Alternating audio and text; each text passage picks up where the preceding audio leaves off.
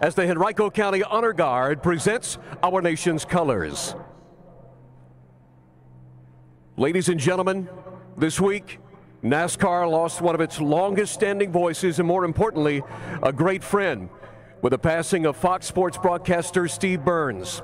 Throughout his 30-plus years covering the sport, Steve earned the respect and admiration of the entire NASCAR community. Steve was a remarkable person, served as an inspiration to many during his courageous battle against cancer, and he will be missed. Our thoughts and prayers go out to Steve's wife, Karen, son, Bryson, as well as all his family, friends, and colleagues. We ask that you please remain standing and join us in a moment of silence as we remember Steve Burns.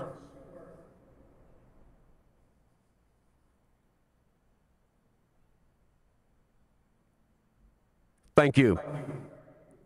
And now, please welcome Reverend Tom Potter from Langley, Virginia, as he offers today's invocation. Dear Lord, as we continue now to honor this great, remarkable man, I pray for his family. I pray that they might sense our love and our support, and they might be comforted and encouraged from above. Lord, I want to thank you for this most great speedway here, Lord, and all the extra hard work that they put into this race tonight. We appreciate all these race drivers, the team and families, and their commitment to this sport. May this be a safe race. Lord, I want to thank you for these race fans. I thank you for their determination, their patriotic spirit, and their belief in you. We especially thank you for our military, the sacrifice that they and their families make for freedom. We pray for our wounded warriors. A special thanks goes up for our law enforcement personnel who fight a war that never ends, the war against crime. Bring them safely home to their families.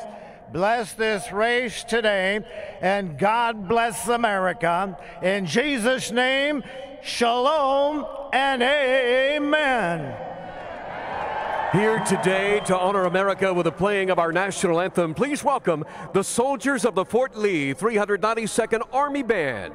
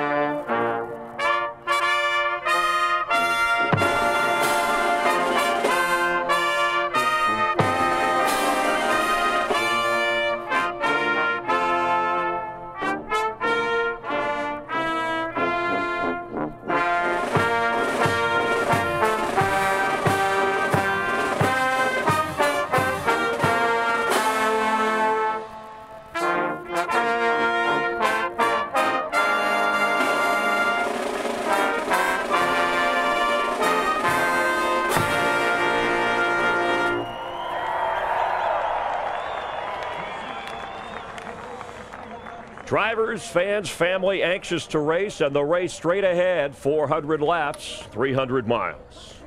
Our friend and colleague Steve Burns will always be remembered.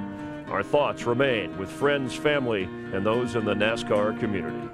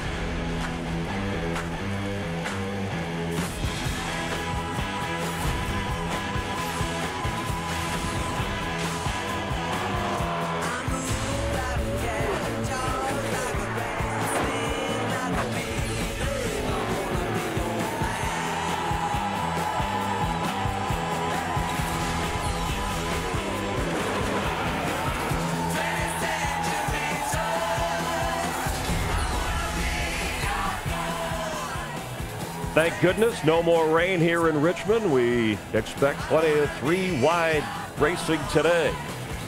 There was racing here Friday night in the Xfinity Series. There's Denny Hamlin, who's starting on the front row today. The Virginia native, he dominated, bouncing back from that sore neck that didn't allow him to finish the rain-ravaged race last week in Bristol. He won easily, but earlier in this race, there was a fire in the pits that injured 3 crew members. Gasman Josh Whitman released from the hospital last night, part of Brendan Gaughan's team. Tire changer Anthony O'Brien remains under the physician's care, and Clifford Turner from Eric McClure's crew was also treated and released from the hospital as well. We certainly hope they're okay. Those pit crew members and safety crews do a great job on the tracks no matter what day it is. But today's race, Michael Waltrip, Chris Myers, nice to have you with us. Joey Logano is on the pole. He's won a race this year along with Hamlin. There are 2 drivers who have punched their ticket to the chase, so 10 spots remain, and we'll see drivers that haven't won yet scrambling right away to try and get that W. And scramble's what it's going to be, Chris. We talked to Kevin Harvick right here last night, and he said, we didn't think we'd race tonight. We think we're going to race tomorrow. So they adjusted their car likewise. This track will be very interesting early in the race. It's clean, a lot of grip, meaning that the front tires are really going to stick. Maybe the back ones slide around. So let's talk about Jimmy Johnson, who's won twice this year, but he's also won the last 2 times that they had a postponement here at Richmond. He's starting back of the pack. Last week, he worked his way back up to finish second. Are you sure he finished second? Yes, it was amazing. He started in the back. He was in 2 crashes and winds up finishing second. That's the kind of determination, that's the kind of adversity you could be facing today with the conditions that these drivers are facing. Casey Kane starts 40th, 7th in points, but still looking for that first win. We'll keep an eye on him. Fast Chevrolet there, too. Okay. Watch for him. Head back trackside. It was going to be a night race. Now it's a day race with cool temperatures, but they're ready to hear those famous words. Race fans, it's time for the most famous words in motorsports. Please welcome today's Grand Marshal, loyal Toyota owner and VIP customer of Mechanicsville Toyota, Eric Wincoop. Drivers, start your engines!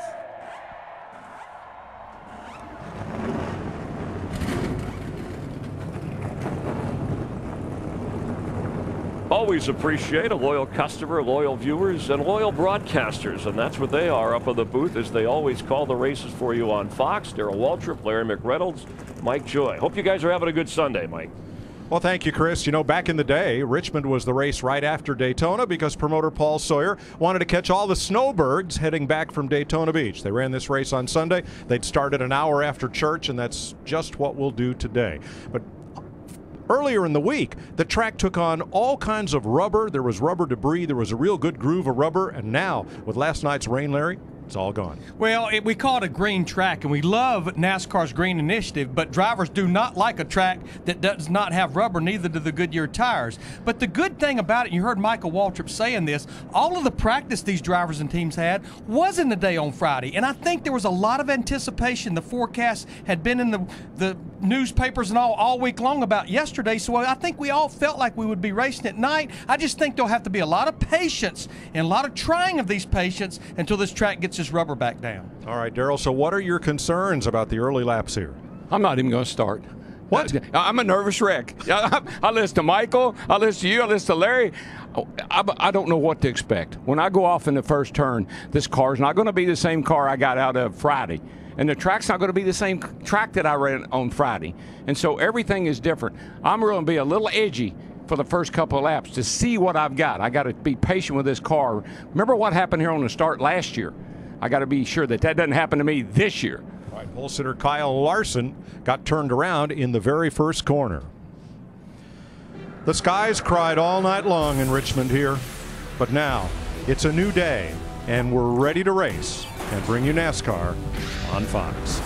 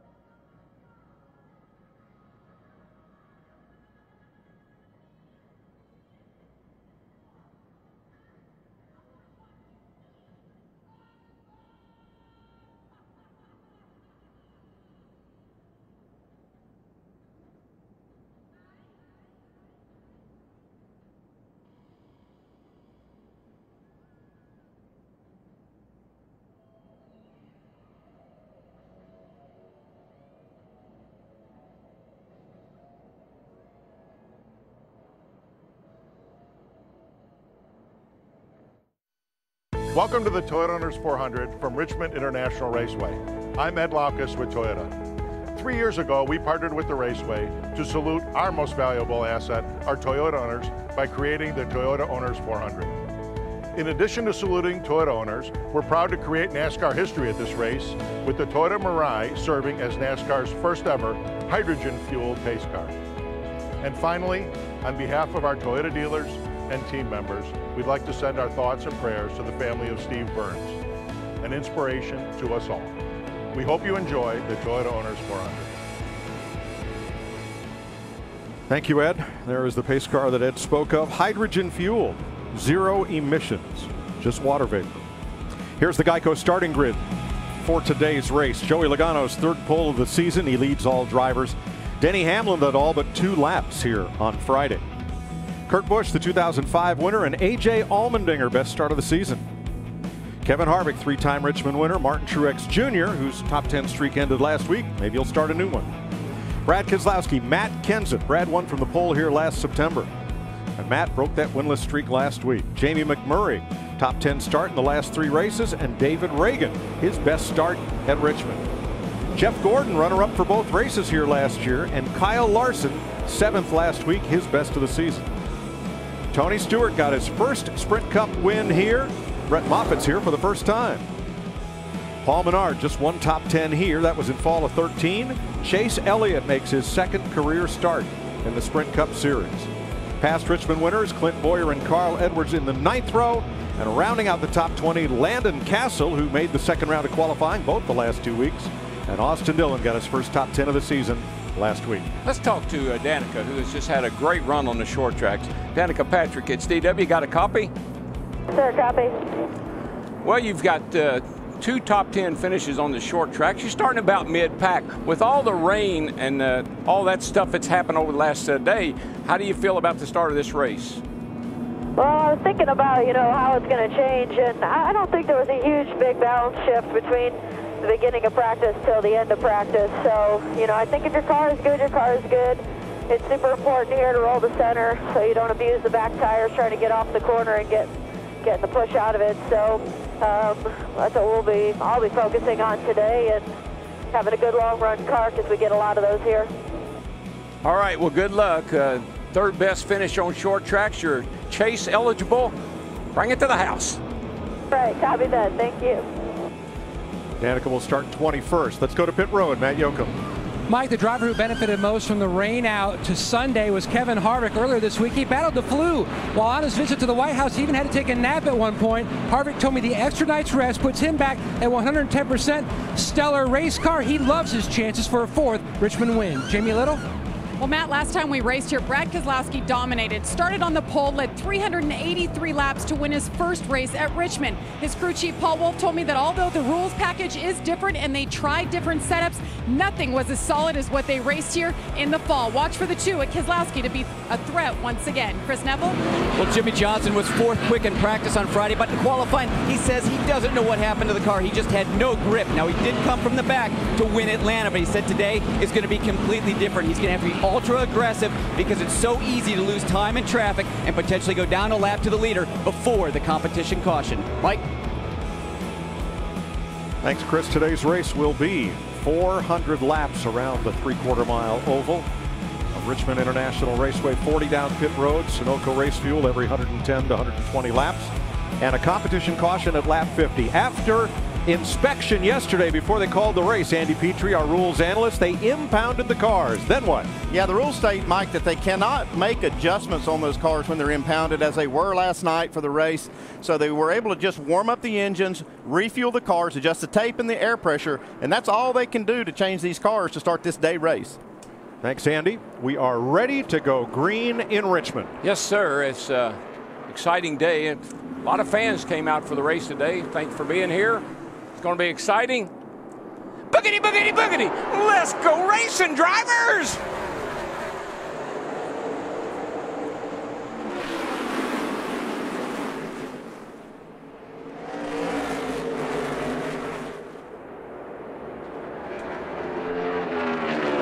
For all that concern, Darrell, good clean start. Yeah, so far so good.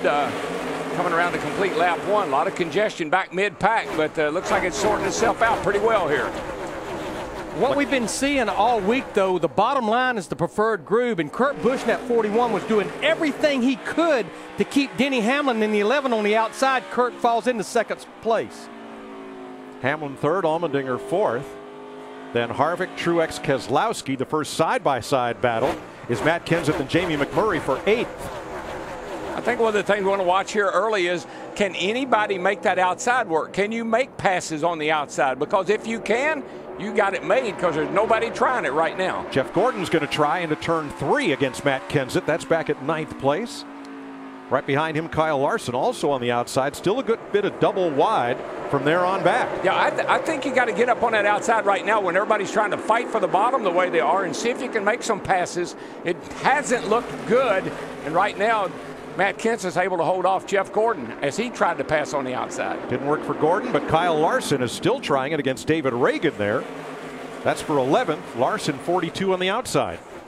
Oh, Danica turned around by Casey Mears. Dale Earnhardt gets into the back of her, but everybody's able to continue. Now that happened because 2 cars put Danica in the middle 3 wide. She had to get out of the throttle and then got tagged. If you ever question her ability to drive a car and her car control, watch this. Bam, Casey Mears right into the side of her. Look at that car, almost 90 degrees, saves it, carries on. Let's look from Ryan Newman's view. On exit. Wow. Pulling ahead of it. Got a spin behind you. Still green. Still green. Outside 51. Real low. Real low. Low. Keep coming across. One outside. Go high. Go high. Clear to the wall. Clear to the wall. Clear. So we stay under green, Jamie. And the only thing Danica Patrick said was, I have smoke in the car, but right now they're just going to stay out and see if that was just from the tires. In the aftermath, it stacked the back of the field up so bad, including drivers like Greg Biffle, Dale Earnhardt Jr. The back of the field now is a half a lap down to leader Joey Logano after 7 laps. Yeah, I don't see any tire rubs, so I think that smoke was probably from just the car getting loose, smoking the tires. I don't see any tire rub on the 10 car. Kevin Harvick to the outside of Denny Hamlin. Martin Truex pulls through as well. That drops Hamlin 2 spots. It just appears Denny Hamlin in 11, back to what we talked about before the green flag. I just don't think Denny Hamlin's 11 car is liking a racetrack that does not have rubber on it right now. No, and I think that 2 car, you think about the dominance of it here last fall, 383 laps that car led. He did the tire test up here. I expect that car to be good on the long run particularly. But Darrell, I am starting to see more and more drivers try to work that second groove in. If we ever get some rubber down, then we'll have 2 grooves of racing. We normally see that here, Larry. I mean, normally we see the groove in 3 and 4, particularly way up near the wall. So I think that will happen. Just got to get some rubber down. Tony Stewart went by Chase Elliott in the 25, making his 2nd career start. Gave him a little nudge in the door, and now Clint Boyer was side-by-side with Elliott a lap ago and now falls in line. I just think bringing Chase Elliott to a track like Richmond, where he has some races under his belt, some good races, 3 top 5s in the Xfinity Series, versus a place like Martinsville that he had little to no experience where he made his first start. Feel good. I think Chase will get a top 15 today when it all shakes out. I really do. Now right behind them, Landon Castle, Carl Edwards. And meanwhile, at 7th place, teammates Kenseth and Hamlin. Jeff Gordon looking in. Yeah, Denny Hamlin just continues to slide back. I think he'll definitely be one of those drivers that will be looking, especially for that competition caution we spoke about at lap 50. Yeah, and it's not that unusual for a car to be way, way off at the start of a race when the track is like this is, with no rubber on it. Got a nice battle here for 3rd with Kevin Harvick and A.J. Allmendinger. Allmendinger, another guy that did the tire test up here, qualified well, paid off for him.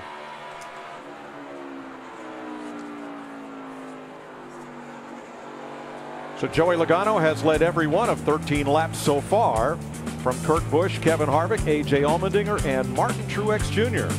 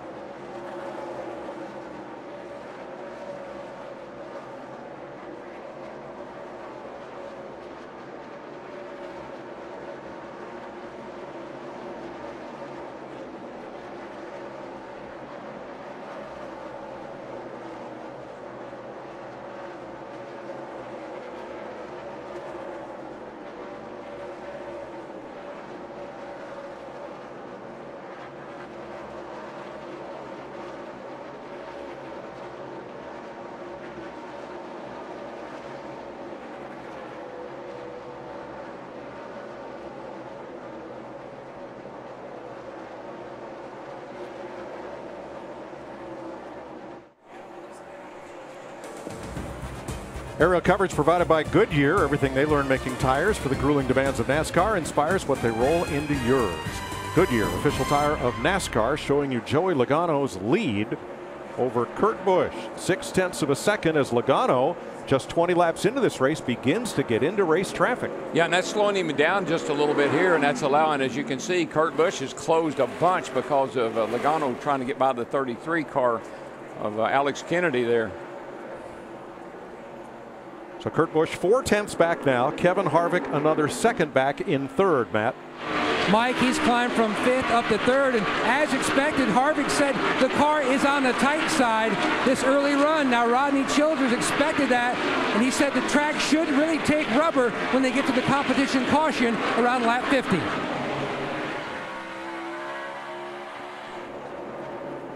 Casey Mears, you see a good bit of damage on the right front. That came when Danica Patrick had to lift, and Mears got into her, almost turning her around. Yeah, you can see right here that Danica's kind of caught in the middle there. Casey got a nice run on the bottom and just drives right into the side of Danica, and lucky that everybody escaped that. Dale Jr. did a nice job. Well, Casey Mears talked about it on the radio. The hell was that? Crinkled up the right front fender. Can't come down on him. Might have to pull a little bit, but no smoke. That happened, I got pretty tight. Matt? Mike, they've had their spotter keeping an eye on that right front. You can see the damage from about the 11 to 2 o'clock position above that right front. Keeping an eye out for a fender rub. At this juncture, good news, no rub.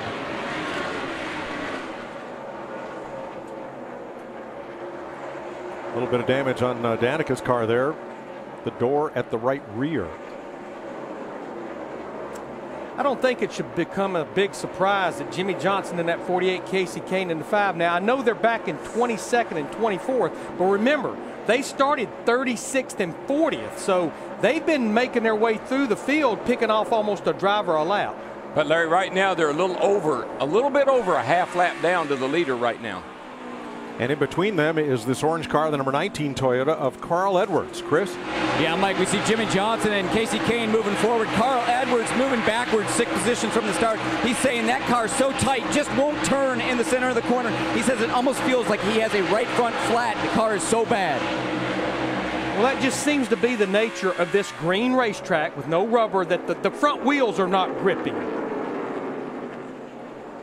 It's going to be interesting, guys, to watch these cars that are fading early, like Carl Edwards, like Denny Hamlin, some guys that don't have the setup right now, how that could play into their cars later in the race. This track is going to change tremendously with all the rubber that goes down. These guys could be a couple to watch later on, going the other direction instead of fading back. Yeah, that's kind of normal. Comers and goers on a green track. One of those goers is Denny Hamlin. Jamie? Well, he started this race second, and at the end of happy hour yesterday, final practice, he said, I can win with this car because of how good it is. The whole corner is connected. Well, so far in this race, that's not the same car he had. He said he just cannot roll the center at all, can't get off the corner. So watch for some adjustments to Denny Hamlin's car on lap 50. And I'm sure he'd love to just have a car 75% as good as that Xfinity Series car he had Friday night, led all but 2 laps from the pole. Well, remember now, we have a new tire here. We have what they call the multi-zone tire, inside a little harder than the outside, kind of a combination of the 2 tires they ran here last year. Nobody really knows for sure how much give up that tire is going to have in it and what kind of changes you're going to have to make the car to accommodate that tire. So that's another factor that these guys are dealing with.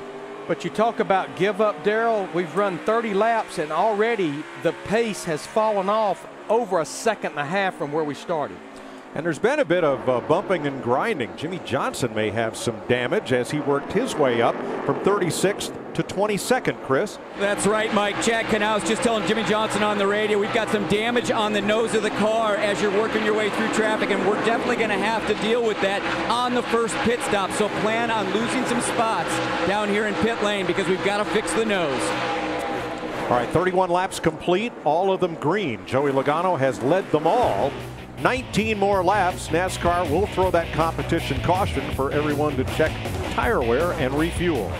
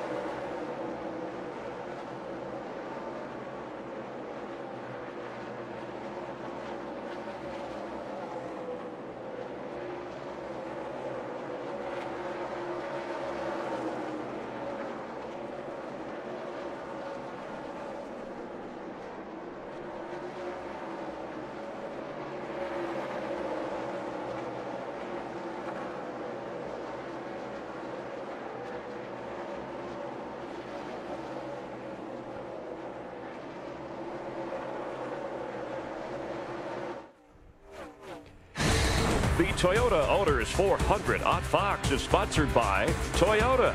Let's go places.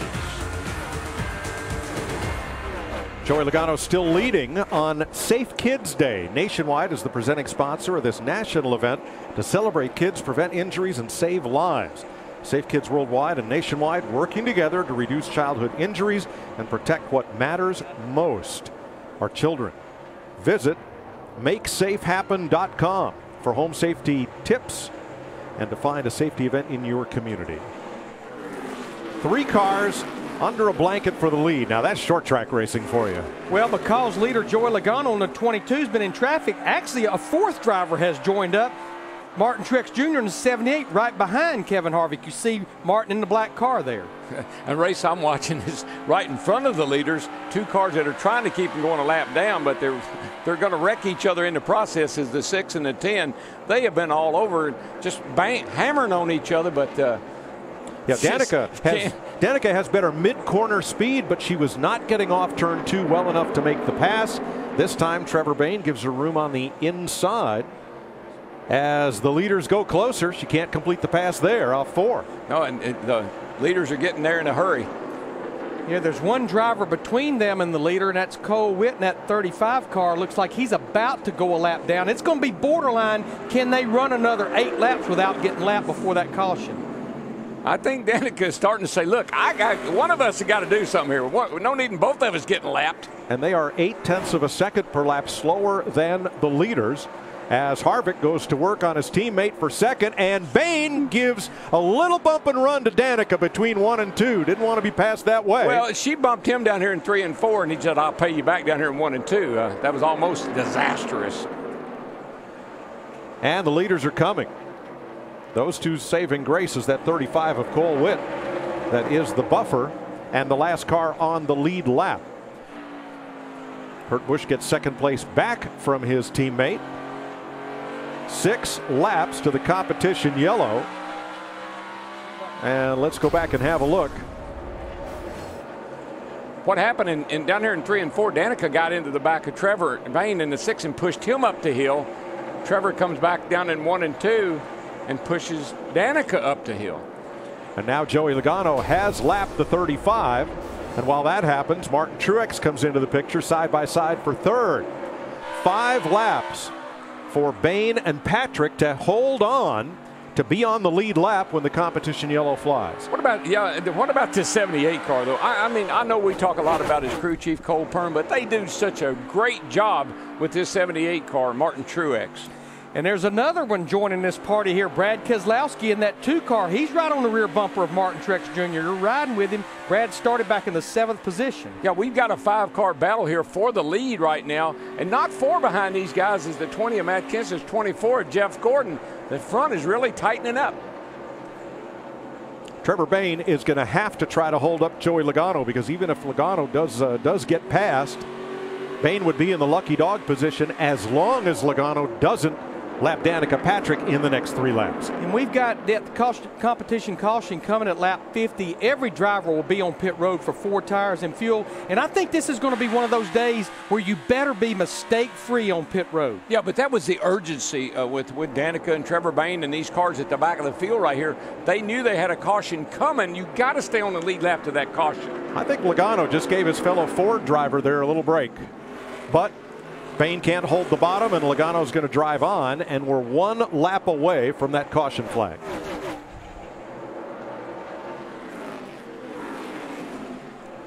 Some that really need a pit stop. Denny Hamlin, who's dropped all the way back to 14th, for example. Yeah. A.J. Allmendinger in the 47 that started 4th. He's right in front of Denny Hamlin. You see him right there. And I couldn't even find Carl Edwards on the list. He's down on page 2, 27th, way back. Matt Kenseth's only Gibbs Toyota right now that's in contention, and he looks pretty good in 6th spot. So next time around, competition yellow, Patrick will stay on the lead lap right behind Stenhouse. Competition caution. Trevor Bayne will be the first car 1 lap down and get the free pass. Joey Logano has led every lap. I think I've heard that before. That was last week at Bristol. He led every lap. In the Xfinity Series. You don't think he's trying to pitch another no-hitter, do you? Well, it's what we used to call stinking up the show. Well, he ran second to Denny Hamlin the other night when Denny led 248 to 250. He says, I know what that feels like now. Yeah, right. A little damage on the back of Trevor Bayne there.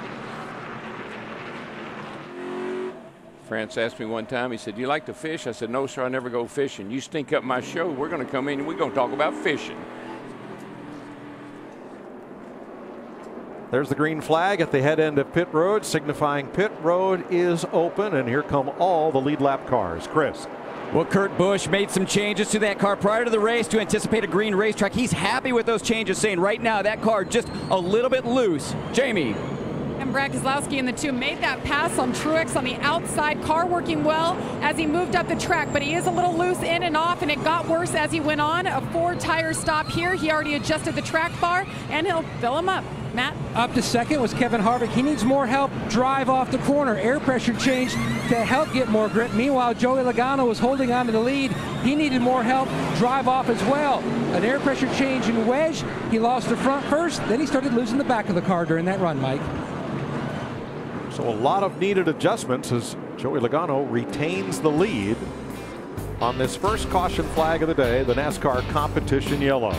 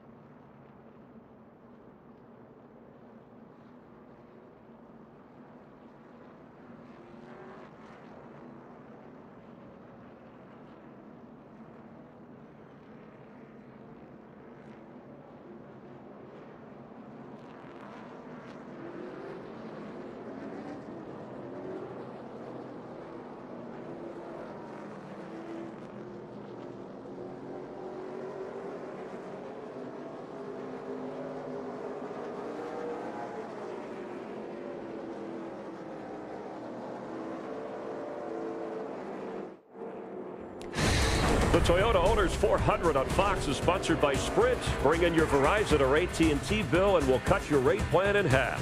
By Coca-Cola, the official soft drink of NASCAR. Coca-Cola, open happiness. And by Advance Auto Parts, the brand for guys who love getting under the hood. On pit stops, Jamie McMurray had to make a second stop to retighten the left rear wheel, dropping from 8th to 31st. Dale Earnhardt Jr. had an issue in his pit box. We'll show you in a minute as we get ready for the restart. Joey Logano's led every lap as he pulls Kurt Busch down the front straightaway. Kurt's going to venture up on that outside down there in the middle of 1 and 2.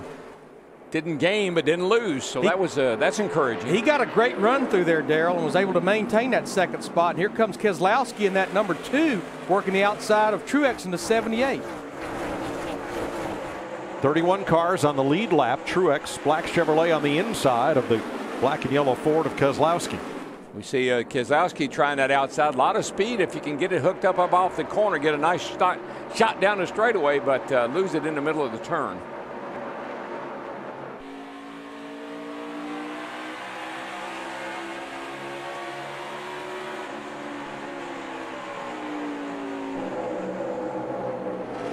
Hey guys, don't you think it's interesting? Last week at Bristol, everybody wanted to be on the top. We're at a short track again. Now everybody wants to be on the bottom. Can't they make up their mind?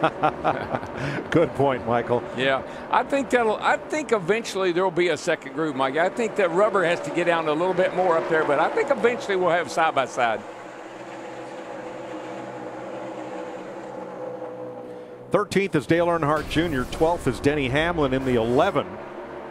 Earnhardt stops deep in his box, or no, he's centered in his box. Here comes Hamlin and knocks the tire right out of the carrier's hand for Dale Jr. He knocked the sticker off of that tire. Sorry. I saw that mark in the AT box on the ground. Flipped me out somehow or another. I'm a little fused. Doing a great job on the racetrack there. We'll get it fixed up in here. You guys did a good job of recovering there. It's almost like these drivers are still trying to adapt, that you can't drive through a bunch of pit boxes getting into your pit box. It's kind of throwing them off a little bit still. It's so tempting. I mean, you know, you get over there, you can get lined up, get into your pit box nice and straight. It's real tempting to do that. Clint Boyer has gained a spot, moved past Brad Keselowski to put his Toyota up into 7th.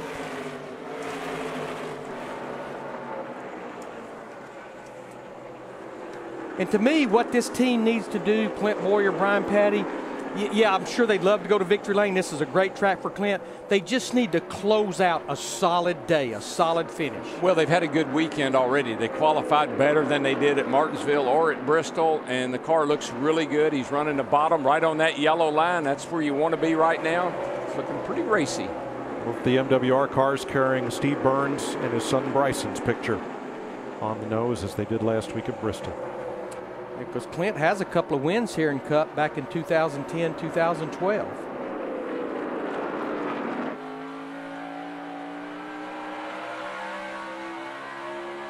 Kevin Harvick 3rd, Martin Truex 4th. The one car who's dropped a lot, 2 cars have dropped quite a bit in this run. Brad Keselowski from 4th to 8th, and Kyle Larson from 8th to 12th. Well, I know why on the 2 car. The 2 and the 24 got together down in the middle of 1 and 2, and Brad lost a ton of momentum, and that's cost him a couple of spots. I think he's all right. I think he just lost a little bit of momentum down there when they made a little contact. So Larson has also lost 4 spots since the restart. Tony Stewart restarted 11th. He's picked up 2 spots, Matt. Mike, during the test here, Chad Johnson told me the car was really good on long runs. The temperatures are similar, which are typical. When they don't come back here, they're not usually the same. Very similar to what we have here today, so they were very hopeful. Stewart said the balance was good the first part of that run. If anything, he adjusted with the track bar. That helped some, but Chad made 3 different adjustments on their stop. The car's good. Yeah, Tony was one of 4 drivers to do the Goodyear tire test here. And Darrell, in the pre-race, you talked about Tony Stewart. I think that 6th place finish at Bristol was a small little victory for him last week. Confidence. As good as he is and as great as he is, confidence. Excuse me, pardon me, out of the way, coming through. Hello. Aren't you a rookie? I see your yellow bumper. Maybe I'll just give you a tap. But Casey Kane, biggest mover. I think we knew Casey Kane would work his way to the front. He was fastest in practice the other day. They just had things go amiss in qualifying, started back in the 40th spot.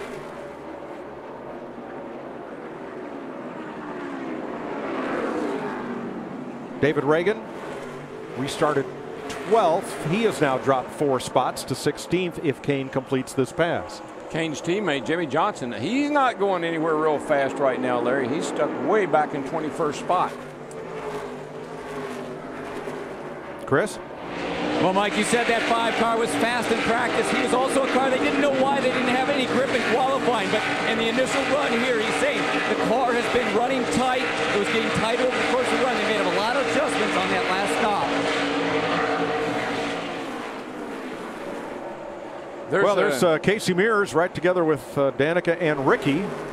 It was Stenhouse who had to go way wide to avoid those two when they got together coming off turn 4. Yeah, I don't think that Casey Mears has forgotten about what happened early in the race there. He's pretty aggressive right now. And I saw that as a racing incident. I didn't see that as a blame one or the other. That was just one of those bottled up racing deals. But we have seen drivers get quite aggravated with each other here. Matter of fact, I think Marcus Ambrose and Casey may have had a little conversation after the race here last year. Very pointed one. Yep. I thought it was more blunt, but it might have. That's okay. I guess depends which side you were on. Now, Jamie McMurray, we told you, had to restart, turns out 30th, because they came in a second time on that pit stop. And when you have 31 cars on the lead lap, including the free pass car, it's a long way to come back. He has picked up 4 spots since the restart. But he's over a half lap down to our leader, Joey Logano, which right now, Kurt Busch has been reeling in Joey Logano on that 22. But that's to my point earlier, before that pit stop, I think it's a day that we're going to get these long green runs, and you can't afford to make mistakes on pit road. Yeah, this track, as it starts to rubber up a little bit, you can see the color of it already changing. It was real white when we started. It's starting to get that dark tint to it. Cars are going to change a little bit. Guys that are running up front, I tell you, I think the advantage, if you think about the guys that did the tire test here, they're all running pretty good. I know we mentioned the tire test a number of times, but that's a big advantage if you were one of the cars that got to do it. Joey Logano has led all 75 laps so far. A lot of racing left to go in Richmond.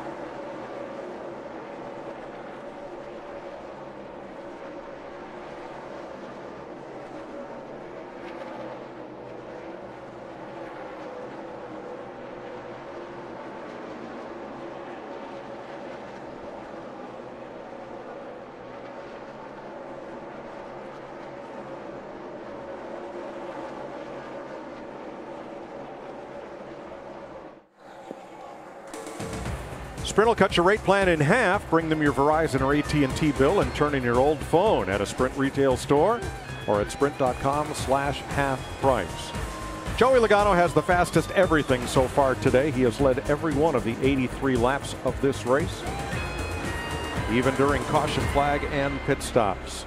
Kurt Busch is 0.4 of a second behind. Kevin Harvick 1 second back. Martin Truex, Matt Kenseth are the fast 5. Let's take a look back about 24th place here.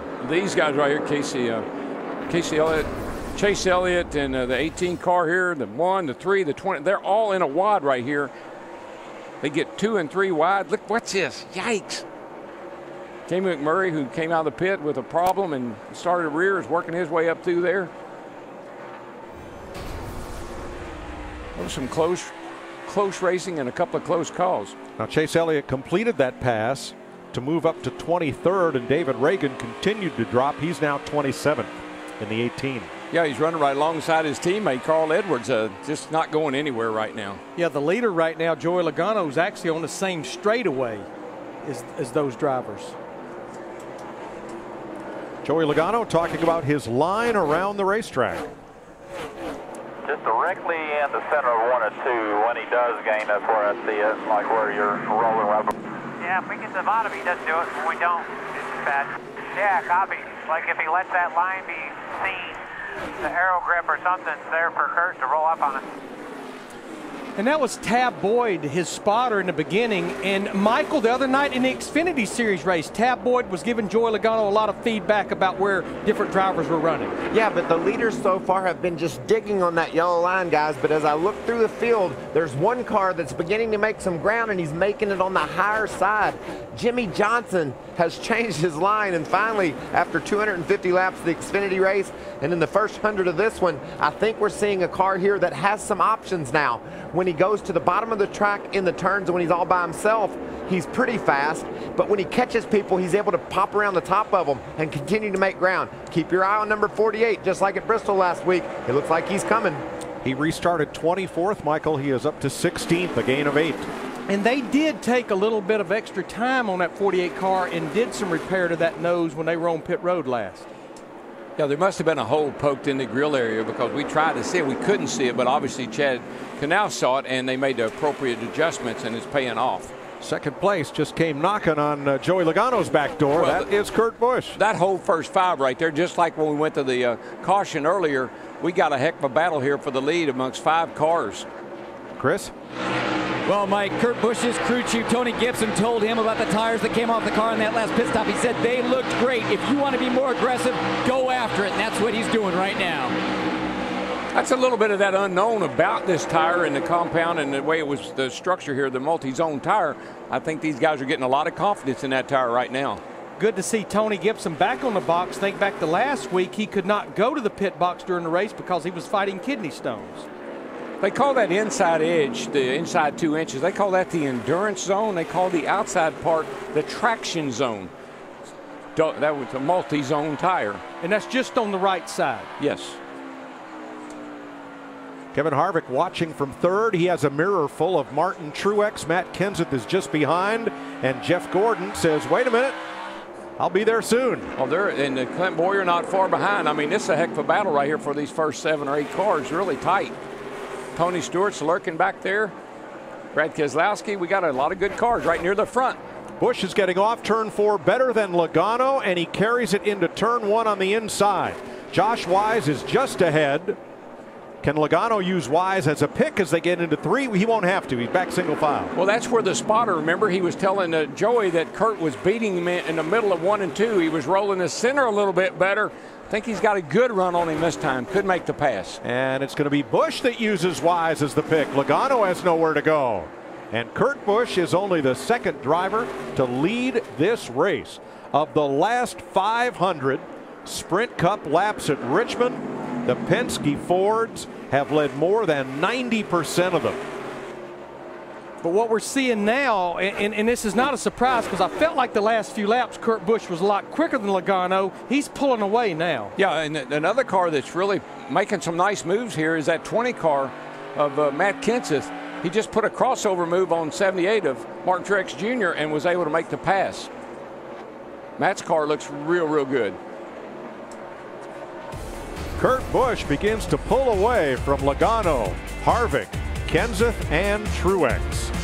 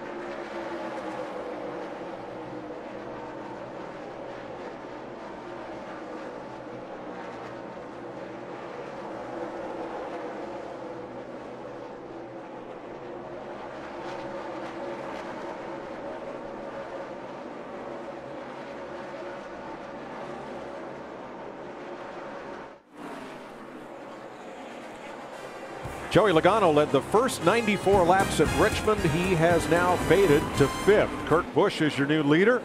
Kevin Harvick to 2nd. Matt Kenseth to 3rd. Martin Truex to 4th. Just outside the top 10, Dale Earnhardt Jr. is 12th. Let's go to Jamie Little for the nationwide Dale Jr. Performance Report. And Dale Jr. has been one of the biggest movers early in this race. Started 26th, up to 12th now. Now, before that last round of pit stops, his biggest concern was a shake that he felt was coming from the rotor. So Greg Ives, his crew chief, opted to put some tape on the rotor. So Larry, as our crew chief, explain what exactly that does and how it's going to help Junior. Well, I get a feeling, Jamie, where they actually put the tape was on the front end opening, to where the air goes in to cool the rotors. It's like they're almost trying to get a little more heat in them. Plus, when you put that tape there, it increases front downforce, which helps the car to turn. So they somewhat accomplished two things by putting that tape on those brake duct openings. Yeah, what happens here is you use a lot of brake in turns 1 and 2. You use a lot of brake getting into 1, and so you get a lot of heat in the brake. Then you go down the back and you don't use so much. And so that instant heat, that sudden instant heat, is what warps that rotor. It happens here a lot. Cool temperatures today, 53 degrees. Track temp 84, similar to when we qualified. That's the big key, that 84-degree track temp, and I think it's going to continue to go up some. Well, you know, Larry, one thing about the notebook that you guys keep, when's the last time we had a day race at Richmond? It's been a while. Been a while. But the good news is all of our practice on Friday was in fairly sunlight. A couple of drivers having a strong day in the early going, solidly in the top 10. Tony Stewart in 8th and Jeff Gordon in 7th, Matt. Coming off the season's best finish at Bristol, Mike, Jeff Gordon running solid in the 7th position, but much of this race so far he's been fighting the same consistent problem, lack of front grip. struggle with front grip. This whole run I just have not felt as good. Took off really good. Got real tight landing. Been that way the whole time. Drive off a little worse also. Well, the next thing you're going to hear is, how are your gauges? And why are they going to ask him that, Larry? So they could put a little tape. But the same accomplishment. You accomplish the same thing that they accomplished with Dale Jr. Helps the front downforce, helps the front tires grip. Well, he and Stewart are closing right up on Clint Boyer and Brad Keselowski, so that'll be 4 cars battling there. I'm sorry, and Boyer and Joey Logano. That'll be 4 cars battling for 5th. Logano, the yellow car there. I think we've had a couple of day races here, and I think Jimmy Johnson won them both. It was 07 and 08, if I remember right. Correct. Here are your Toyota top performers. Matt Kenseth now 3rd, Boyer 6th, Hamlin and Brett Moffitt. As you're riding with Denny to the inside of Sam Hornish. And Hornish is 2 laps down. Hamlin, of course, on the lead lap.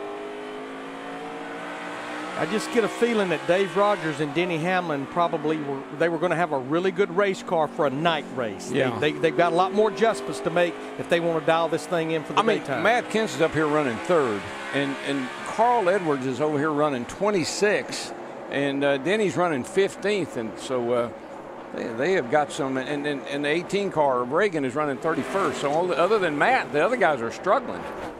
Could be the best race of the year so far, though, for Clint Boyer. Sure looks that way. Boyer passes Logano, and that moves him up into the top 5 behind Kurt Busch, Harvick, Kenseth, and Truex.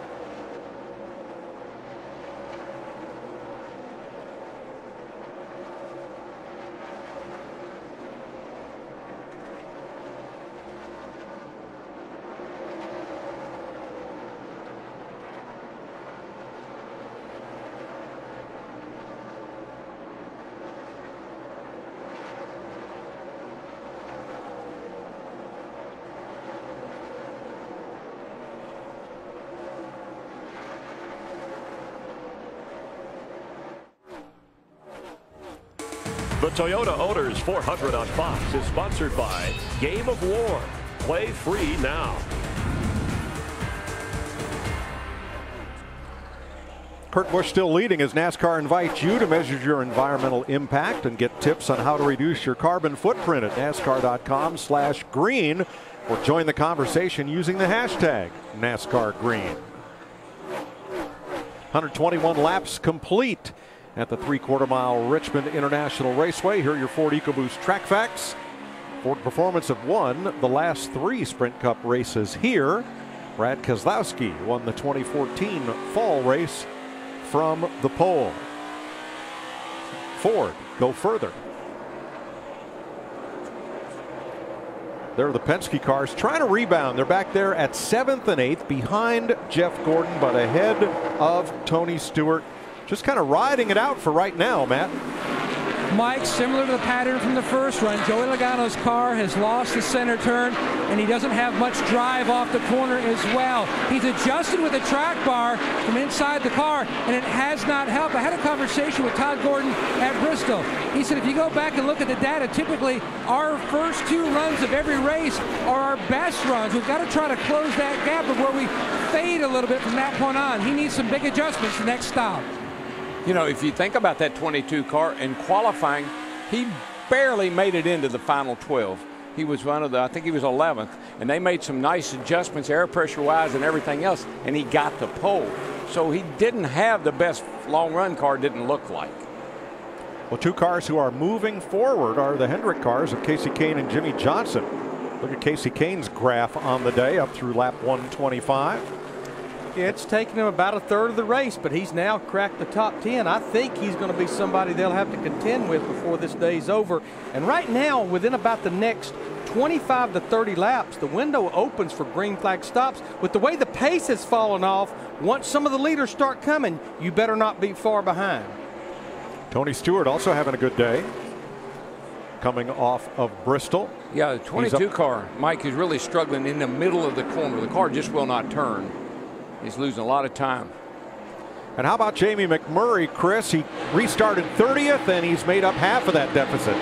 That's right, Mike. He had to restart 30th because of that loose left rear wheel, having to come to pit lane twice there. Spinner back straight away, car in the wall. And that is the 32 of Joey Gase.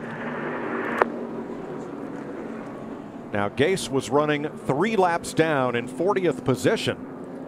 And it might have been contact with Eric Almirola. Let's see if we can figure this one out. Well, Almirola was a lead lap car. Joey Gase was 3 laps down. You do the math. Not too hard to figure, is it? Push, push, push. A little more push. Well, not only was Eric Almirola a lead lap car, the leader was not far behind him.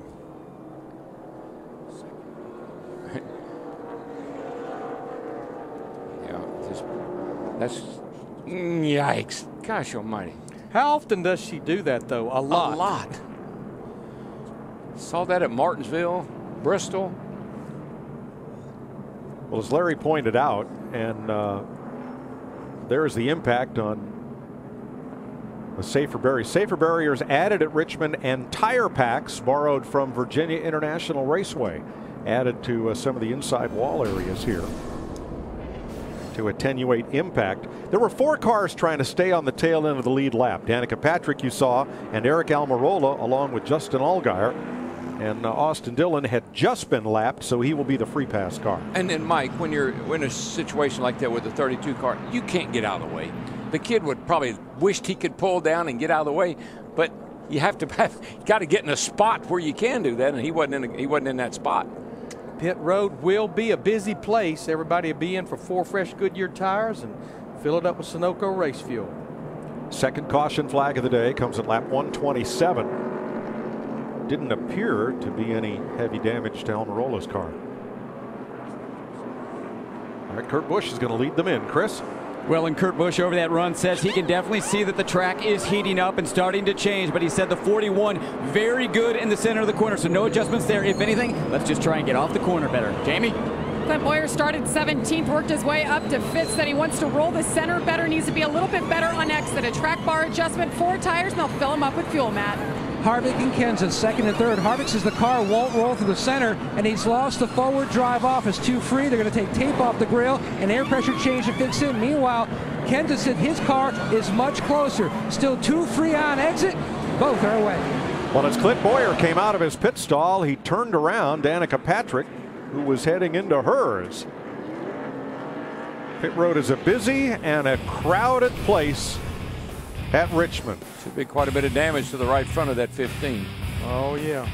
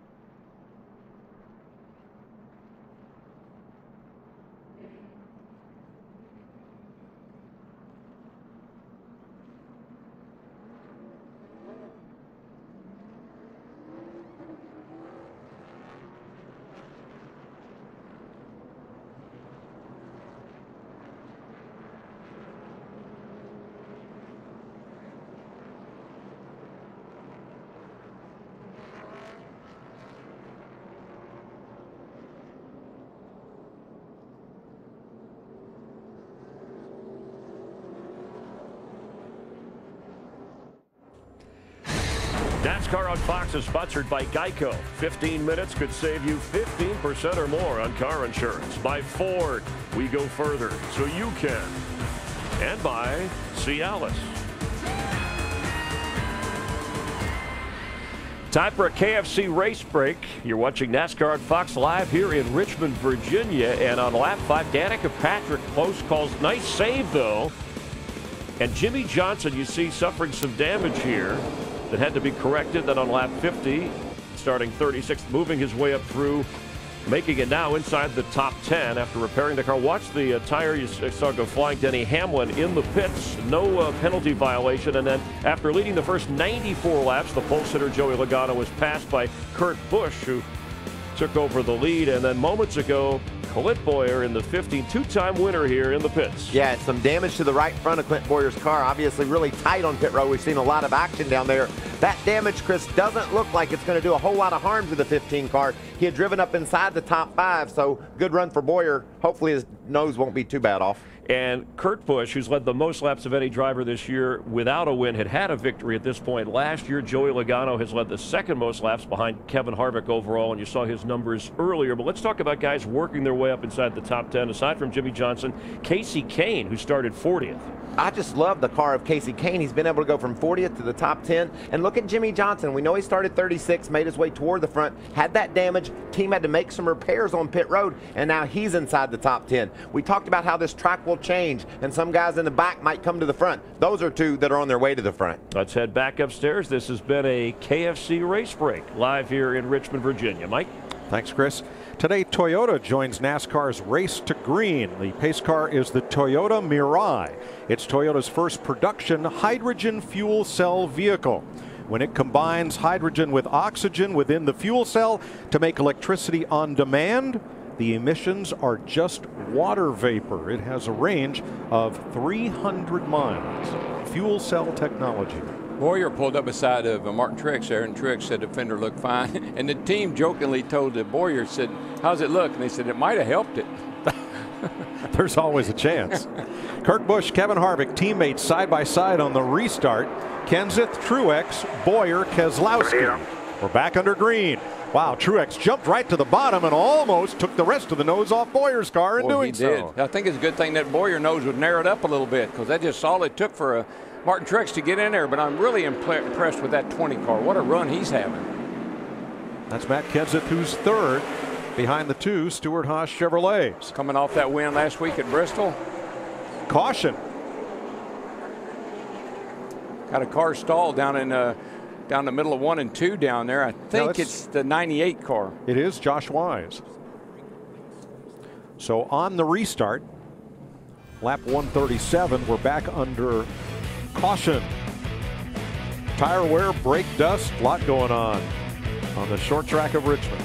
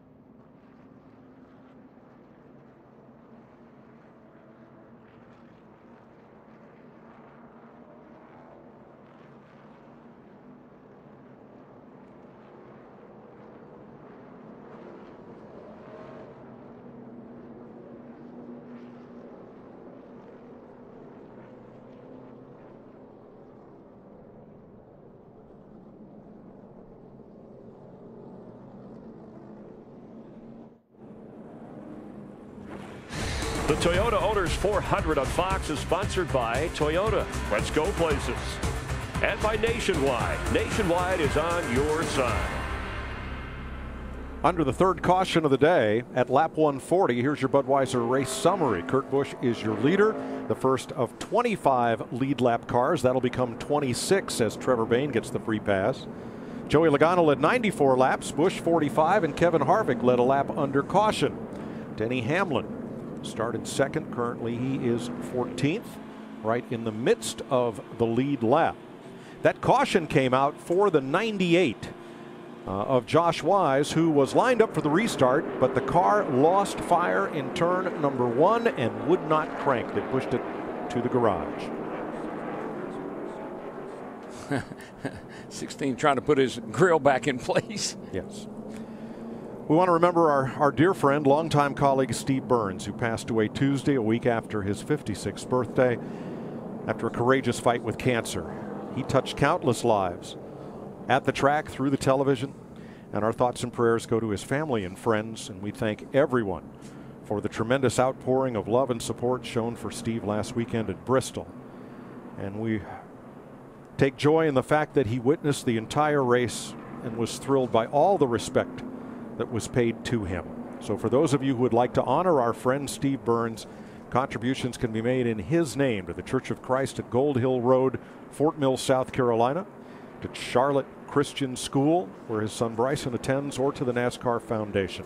And for more information, please visit foxsports.com.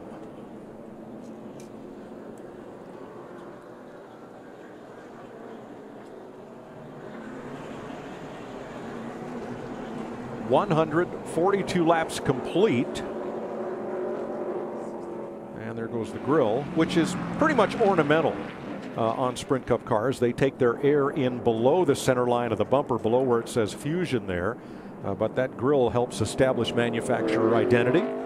And NASCAR posted him. He had to come to pit road. I think one reason he and Matt Pusha had not come to pit road, he was going to be the first driver one lap down fighting to get that free pass.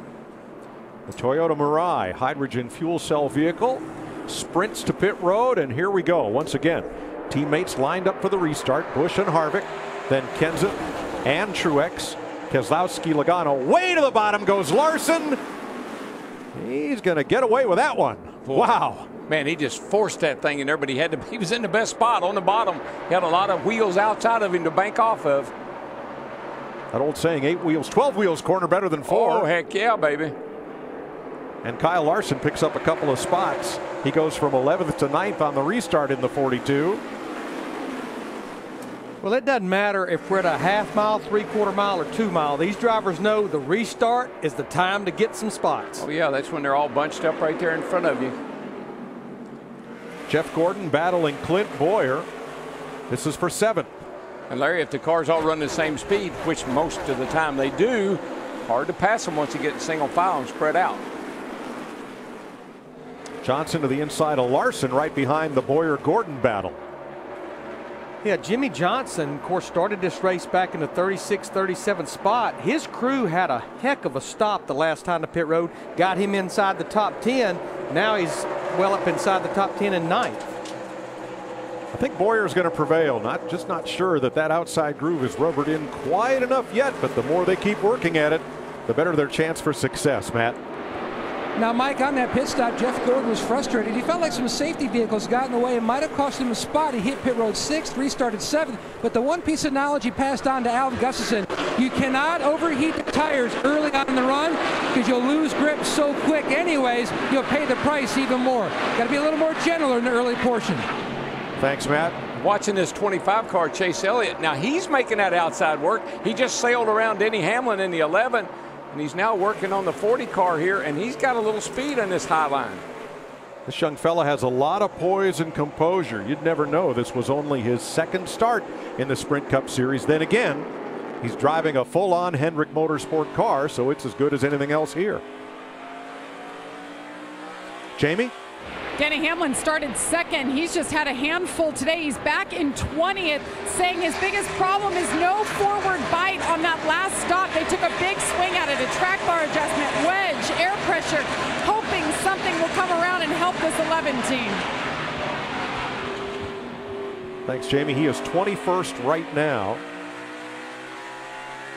And now there's Carl Edwards a lap down. How about Landon Castle? He is putting up a fight now. He's not laying over, I can tell you that. They got to work to get around Landon, and he's driving the wheels off that thing right now and doing a good job. I mean, heck fire. He's running 19th. Yeah, I think any time a team like this can run inside the top 20, that is a big day for them because he's beaten everyone he needs to be beaten and a lot of other drivers that probably at the end of the day he shouldn't be outrunning. Justin Allgaier right behind him. Rounding out the top 20. Good run. His first top 10 last week in Bristol, and this little team gets better and better. Steve Addington, they've added a 2nd car, says it's really helped.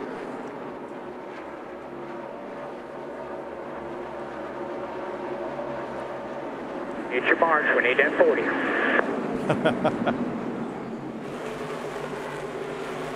Little encouragement there for Allgaier, who now has a mirror full of Hamlin. Up front, Kevin Harvick has kind of been content to run behind teammate Kurt Busch. 4 cars rolling the center a lot better than he was early on, and that's where he's really closing up on Kurt Busch in the 41, right through the center of the corner. You know, for 5 consecutive years, Kevin Harvick has won some type of race here, either Sprint Cup or Xfinity Series. 153 laps complete. How about a Sunday Fox NASCAR crank it up?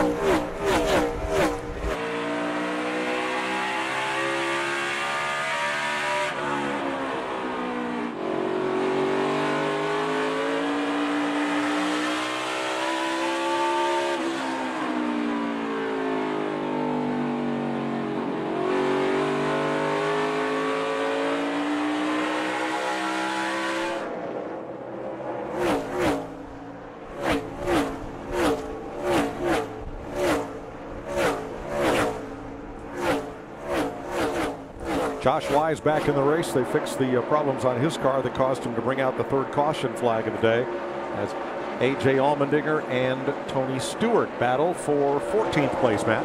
Mike, one thing they've tried to focus on for Smoke is on the restarts. That's where they feel like they give up each restart a position or two. You saw it again on that last restart. He just doesn't like the feel of the car on low pressures with this package. They've made some improvements right now, though, on the course of a long run. He says about the 2/3 mark of the corner is where he loses grip. They made an air pressure adjustment to try to help that for this run. And Mike, Larry, we were talking about get them while they're all bunched up on a restart. List these times. Leader 74, second 73, 87, 80, 82, 89, 85, 86, 80. I mean, they're all running within hundreds of each other, the first 10 cars. Even a heated battle for 25th as the 2 Roush Fenway Fords and that Childress Chevy all try to stay on the lead lap. That's why restarts are so exciting. That's your best chance to get in front of somebody. Once you get in front, blowing up down in turn 1 is Josh Wise. Fire beneath that car. Can't come across yet. Can't come across yet. Still a line here. Still a line. Still a line. Start eating away a little bit. Up here. There you go. You're good. I'm surprised. I thought I understood him to say that 98 when he was pushed to the garage was having oil pressure issues.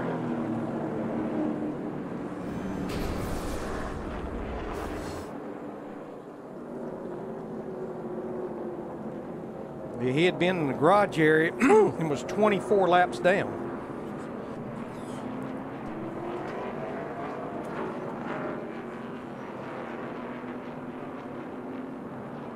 So Josh Wise puts us under the 4th caution flag of the day. And fluid down, they'll have to clean up. Yeah, he was high up how they grew, but there is some fluid from the blown engine.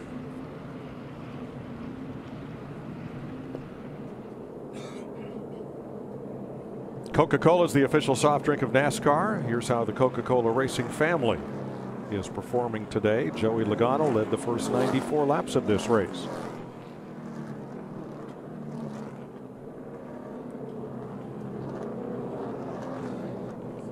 Greg Biffle a lap down, the rest of them all on the lead lap, and they'll be joined by Carl Edwards, who gets the free pass on this caution. Yeah, kind of good news, bad news for Carl. I mean, you do get the free pass, but you're not running. You got to get going, man. Well, it's been 19 laps since that last restart, but pit road will be a busy place again for 4 Goodyear tires. Chris? And Kurt Busch saying that he lost a little bit of short run speed on that last run. He said the car just a little bit tight, the center off the corner. Tony Gibson saying, hey, let's not make any changes here. Jamie?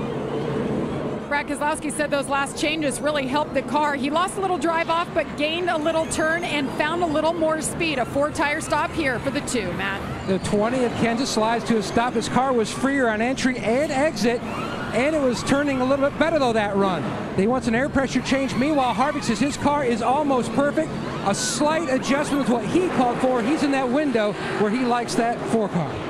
Problem on Brett Moffitt's stop. He came into his box. They began to change the right side tires, and the car rolled forward a foot or so. He'll be the last one to leave pit road. Kurt Busch beats Kevin Harvick by a narrow margin to retain the lead.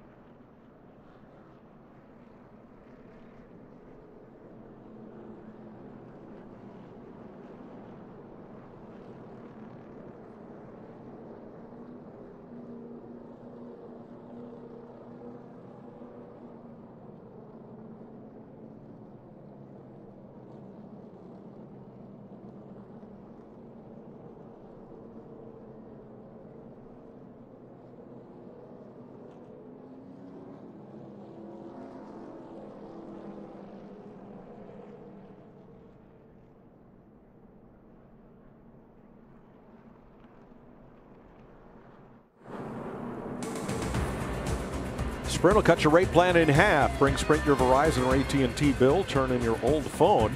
They'll cut your rate plan in half at a Sprint retail store or at sprint.com/half price.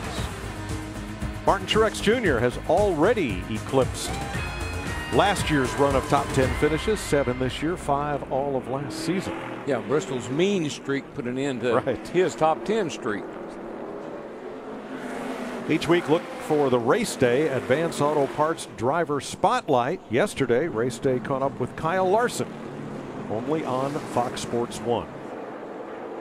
You know, NASCAR, as part of their green initiative, they have been sending digital autographed photos of different drivers out to fans. They had 4 or 5 of them with Kyle Larson, and in one of them, he was doing that cross-eyed staring down the goats thing that we saw last week. It was Larson. Pretty funny. Pretty funny. Right now, he is in the top 10. Another look at your Toyota Mirai pace car. This hydrogen fuel cell vehicle has 153 horsepower. As Toyota's leading the future of driving today and tomorrow with this hydrogen fuel cell vehicle. 8 cars took the wave around. None of them got back on the lead lap. Carl Edwards with the free pass car as boy, Kurt Busch was trying to take all 3 lanes down into turn 1. Yeah, but Harvey sailed her in there on the outside and was able to secure the 2nd spot. Teammates right behind him. That 2 is getting better and better and better. They made some nice changes on that car. Well, I tell you who really shined that last trip to pit road was Joey Logano's crew in that 22. They picked up 3 spots. You can see right there, there is the big difference. 1 second. See, the driver time on pit road is the same, but that 1 second, that was a big difference. At least 3 spots for Joey Logano. Big long jam behind the 42 as Ryan Newman had to pedal it. They took him 3 wide down into the corner, and now they're 3 wide again mid-pack as Keselowski goes through for 2nd place. And remember, we mentioned early in the race when it started, we're going to see some comers and goers. We're going to see some guys that wasn't very good when the track was green. As this track rubbers up and starts to change, it's going to work for some others. Keselowski's trying to continue a streak here. In the last 3 Sprint Cup races here, he has led the halfway lap, and that is 27 laps away. Well, remember, he had this race. He thought he had a shot at winning this race last year, and he and I think it was Jimmy Johnson got into a disagreement on the last restart, cost Keselowski the win, but he dominated this race last fall. Speaking of Jimmy Johnson, the last time a Hendrick Chevrolet driver won here was Jimmy Johnson back in 2008, and you see 3 of those Chevrolet drivers running nose to tail. Kane, the 24, and Chris Neville, the 48, just keeps moving up. Yeah, the 48 really good all weekend, Larry. He said he's never had a car that was that good off the hauler on Friday. He said typically they're having to search for all kinds of speed, but on Friday it was really small adjustments, so that car moving up well. He said the balance is good. If anything, just a little tight in the center. You can see that little tight in the center as he's running along behind Jeff Gordon there. He just can't get back to the throttle quite quick enough, but they may be able to adjust that out of that car. Now, right there, that's where they decided to spend a little extra time on pit road to fix that nose. 13th place, Matt Kenseth trying to rebound here, gets Paul Menard. Allmendinger right behind them. Then Earnhardt, Stewart, Almirola Hamlin, and Chase Elliott, Landon Castle battling. There's Dale Jr. I'll tell you another car, Larry, that's made an incredible run back to the front is the car of Jamie McMurray. Came to the pits with a loose wheel, had to restart last or right near last, and right now he's moved himself into the top 10. Yeah, that was right at about 100 laps ago when he had to come back in and restarted back in the 31st position. Teammate right behind him, they're running 10th and 11th. Now right in front of him, Clint Boyer. We saw the right front damage that he got exiting his pit stall as Danica Patrick was turning into hers. But on a track this size, how concerned are you going to be about that? You know what? In the past, I'd say, oh, no big deal. But these cars are so aero sensitive, and even though this track is a 3/4 mile, you're still making some pretty serious straightaway speed here. I don't think it's a huge effect on the car, but it might have some effect on the car. And I'm sure what he and Brian Patty weighed out, do we want to give up that much track position? Because they were inside the top 5 after that pit stop and sitting here now with almost 30 drivers on the lead lap. It's a huge risk versus reward. Like I say, these guys, even at Martinsville, I hear them complain about aero. And these cars become that sensitive when they're running down on the ground the way they do. No ride height. Could be. Jamie? Well, Clint Boyer's been relatively quiet all race long until now. He's starting to fade back. And on that last stop, all they did was put 4 tires on it, made no adjustments, and now he's screaming loose in that 15.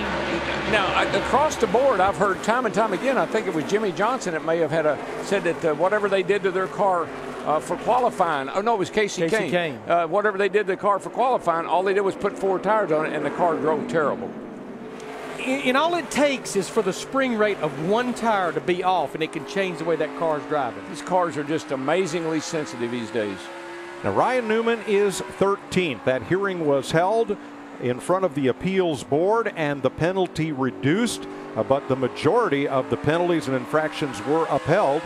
Richard Childress and the team have elected to appeal the final step. The Supreme Court of NASCAR is the chief appellate officer, Brian Moss. Now, that won't be heard until the first week of May, so that means that Luke Lambert, the team engineer, the tire specialist, Larry, they're here working on the car until the final appeal is heard. And I think that's May 6th, so they're here, and they should also be able to be at Talladega next week.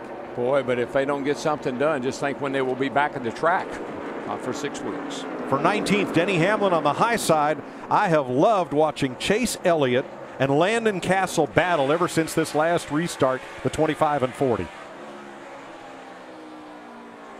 Right now, they're about a half a lap down to our leader, Kurt Busch, in that 41. And Mike, this is a great race for Chase Elliott. He raced Friday night, and so having a day off probably helped him, because he might have been a little tired if he'd had to jump in his car and run last night. How's the rookie doing, Jamie? Doing pretty well. He's actually saying he's been happy with the car. All they've made is an air pressure adjustment all day. And I talked to Kenny Francis, his crew chief. He said our main goal here is just to finish all of the laps, something they didn't do in his first outing at Martinsville. Just learn a lot. The next time he'll be in this car is for the Sprint Showdown at the end of May. Like you said, it'll be 5 to 6 weeks. So he's doing a nice job right now, hanging in with a happy car. He got a top 5 Friday night in the Xfinity Series race. I love what he told his team after the Martinsville race. He said, you know, those dudes that run at the back of a Sprint Cup Series race, they're still pretty good. Yes, they are. Kurt Busch, the leader, the Toyota mid-race report coming up.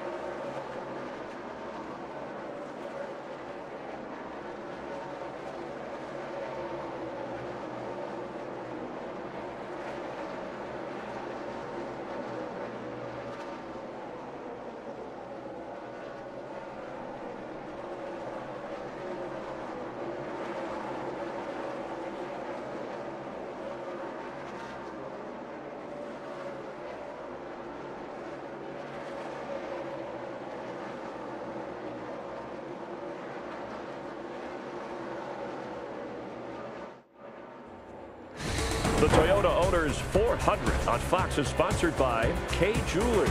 Every kiss begins with K. And by NASCAR on Fox live from Richmond, Virginia. Hope you're having a good Sunday, and thanks for watching. Time now for the near mid-race report. We're almost at 200 of the 400 laps. Pole sitter and Daytona 500 winner Joey Logano led the first 94 laps. He's also turned the fastest lap in this race. Jimmy Johnson and Casey Kane, who started outside the top 35, have worked their way inside the top 10. Darrell, who are you keeping an eye on? I'm going to go with my TV colleague, a guy that does a pretty good job up here in the booth, doing a great job out on the racetrack right now. He's running second, but he'll be number one when it's over with. Brad Keselowski. I have a lot of confidence in Casey Kane, Darrell. He started in the 40th position. We've heard all day long it's hard to pass. You can't pass. Casey Kane's passed a bunch of cars. He only got to pass 5 more. I say he does it.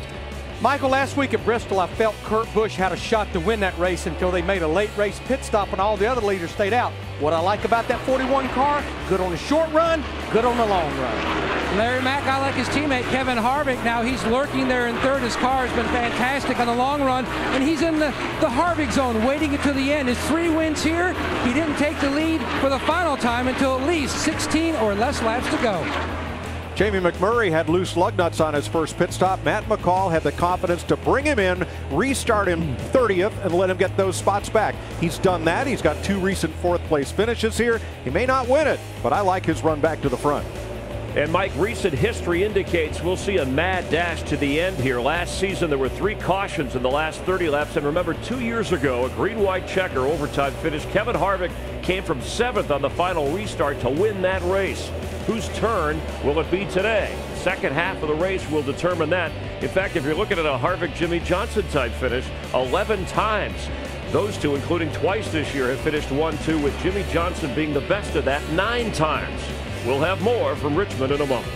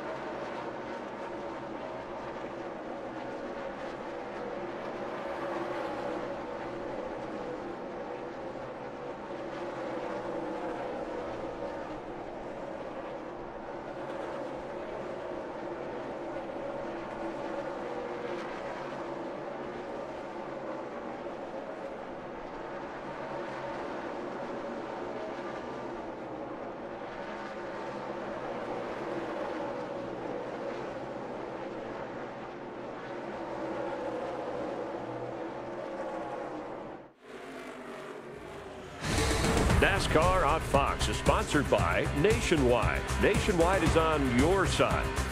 And by Chevy Silverado. High-strength steel for high-strength dependability. 206 laps complete. Kurt Busch leading. See why one of the most revered names in NASCAR trusts the most winning name in NASCAR at Chevy.com/Dale Jr. Mike, I think we're really seeing that change in the track we were talking about. If you think about that, well, let's just choose Matt Kenseth, for instance. Up there really challenging for the lead before this last caution flag. And right now, Matt has fallen all the way back to 10th place. And so I think the track has gone through that change that we were talking about. Some of the guys that were good early the first half, struggling second half. It seems to have equally affected Kenseth and the Toyota right behind him, Clint Boyer. They've both fallen back after being in contention earlier. Well, there's a couple of guys we could say that about. Tony Stewart even. He was in the top 6, and right now he's all the way back to 18. So some of the changes that need to be made to these cars are not keeping up with the track.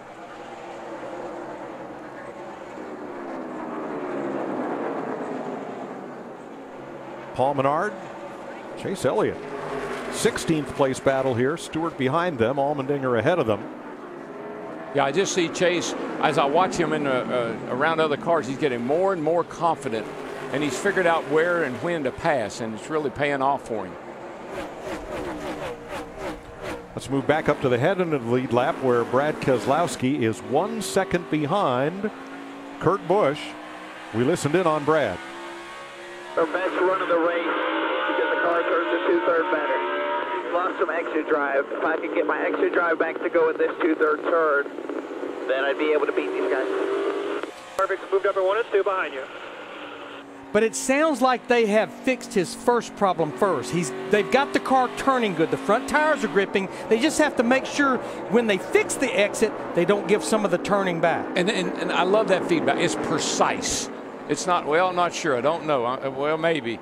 I mean, that's precise feedback that will help Paul Wolf make the right changes to that car.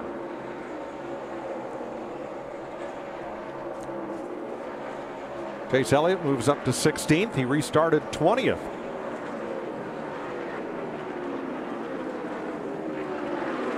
Let's move up to the top 5 where Martin Truex is in 4th. He is 2.4 seconds off the lead, Matt. Mike, it's been a quiet and consistent day for Martin Truex Jr. in the 78 car. Small adjustments every stop by crew chief Cole Pern. The car's just been on slightly on the tight side, cutting the center, but he's been very quiet on the radio. And DW, you know from a driver's standpoint, if you're quiet, very little communication on the radio, the car must be pretty good. Yeah, when I'm quiet, that means I don't need anything. And just let me drive. A lot of drivers don't like to be bothered. They just like to focus and let them do the driving. You drive. Now just about 2 seconds behind Truex comes Casey Kane with Jamie McMurray. Chris? And Mike, listening to Casey Kane, the first 100 laps of this race, you would think he was running 43rd, 5 seconds off the pace. He said the 5 car was just terrible, wouldn't turn in the center of the corner. But with all the pit stops, they've made that car better and better. Now turning the center of the corner, and he said he's trying some things down in turn 4, coming off that corner a little bit more shallow, and he's found some speed. But Mike, you talked about Jamie McMurray in that 1. He just drove by Casey Kane in that 5. Now Jamie has cracked the top 5 in the 5th position. Not surprised. Let's check in with Jamie and get a nationwide performance update on Dale Earnhardt Jr. Well, he started this race 26th, and I talked to his crew chief, Greg Ives. He said, we're confident we're going to pass a bunch of cars early because you have to be aggressive at this racetrack, and that's exactly what Dale Jr. is. He moved his way up, but these last couple of runs, his car is really stabilized, and his latest feedback, the right front tire is just really sliding through the corners. He's not getting that grip he wants. So on the next stop, watch for the 88 to make an air pressure adjustment. Thanks, Jamie. All 5 of the Hendrick cars running in the top 16. And just to remind you, yes, each team is limited to fielding 4 full-time cars. They can add a 5th car for a rookie driver in up to 7 races. And that's the plan for Chase Elliott this year. And just think what an advantage that can be or should be. You got 5 crew chiefs that can talk to each other. What are you doing? What are you doing? What changes did you make? What changes did you make? How did that affect your car? Then you get the feedback from the driver, and you can put those pieces of that puzzle together. You're going to have a great run at the end of the day. That's Jeb Burton on the outside in the 23. He's our leading Sunoco Rookie of the Year candidate, as Joey Logano and Jimmy Johnson move by on the inside. Yeah, we've been talking about comers and goers as we're well past the halfway point. I think one driver they continue to kind of lose ground is Joey Logano in that 22, our pole sitter. And Jimmy Johnson in the 48, Chad Canals, they keep moving to the front. And we've seen that with that 22 quite a bit. You know, start off like a house of fire and then fade through the middle of the race. So they got to make some drastic changes to the old 22 car. Brad Keselowski now within a half a second of Kurt Busch, who has now led a race high 124 laps.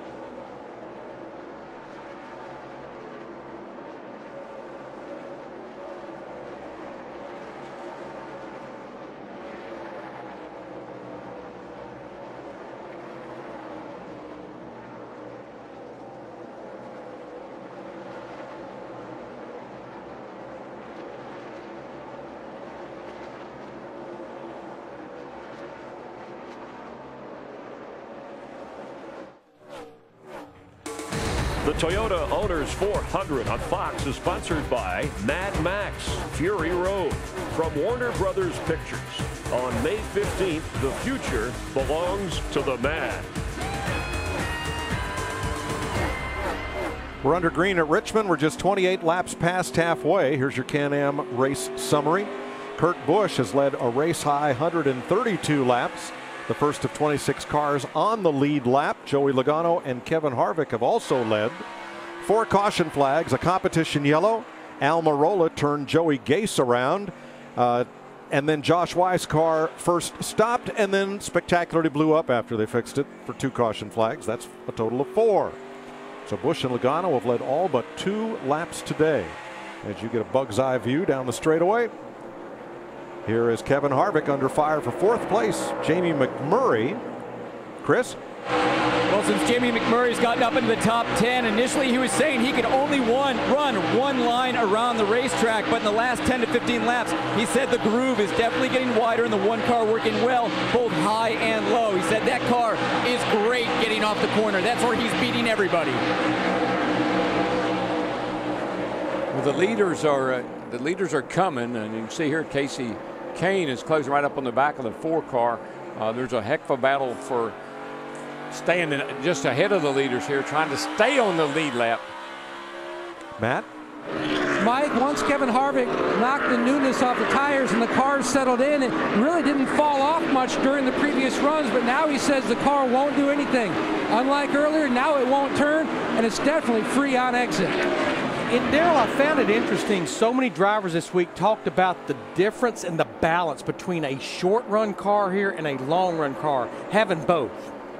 Now, Kurt Busch just passed the 55 of Brett Moffitt.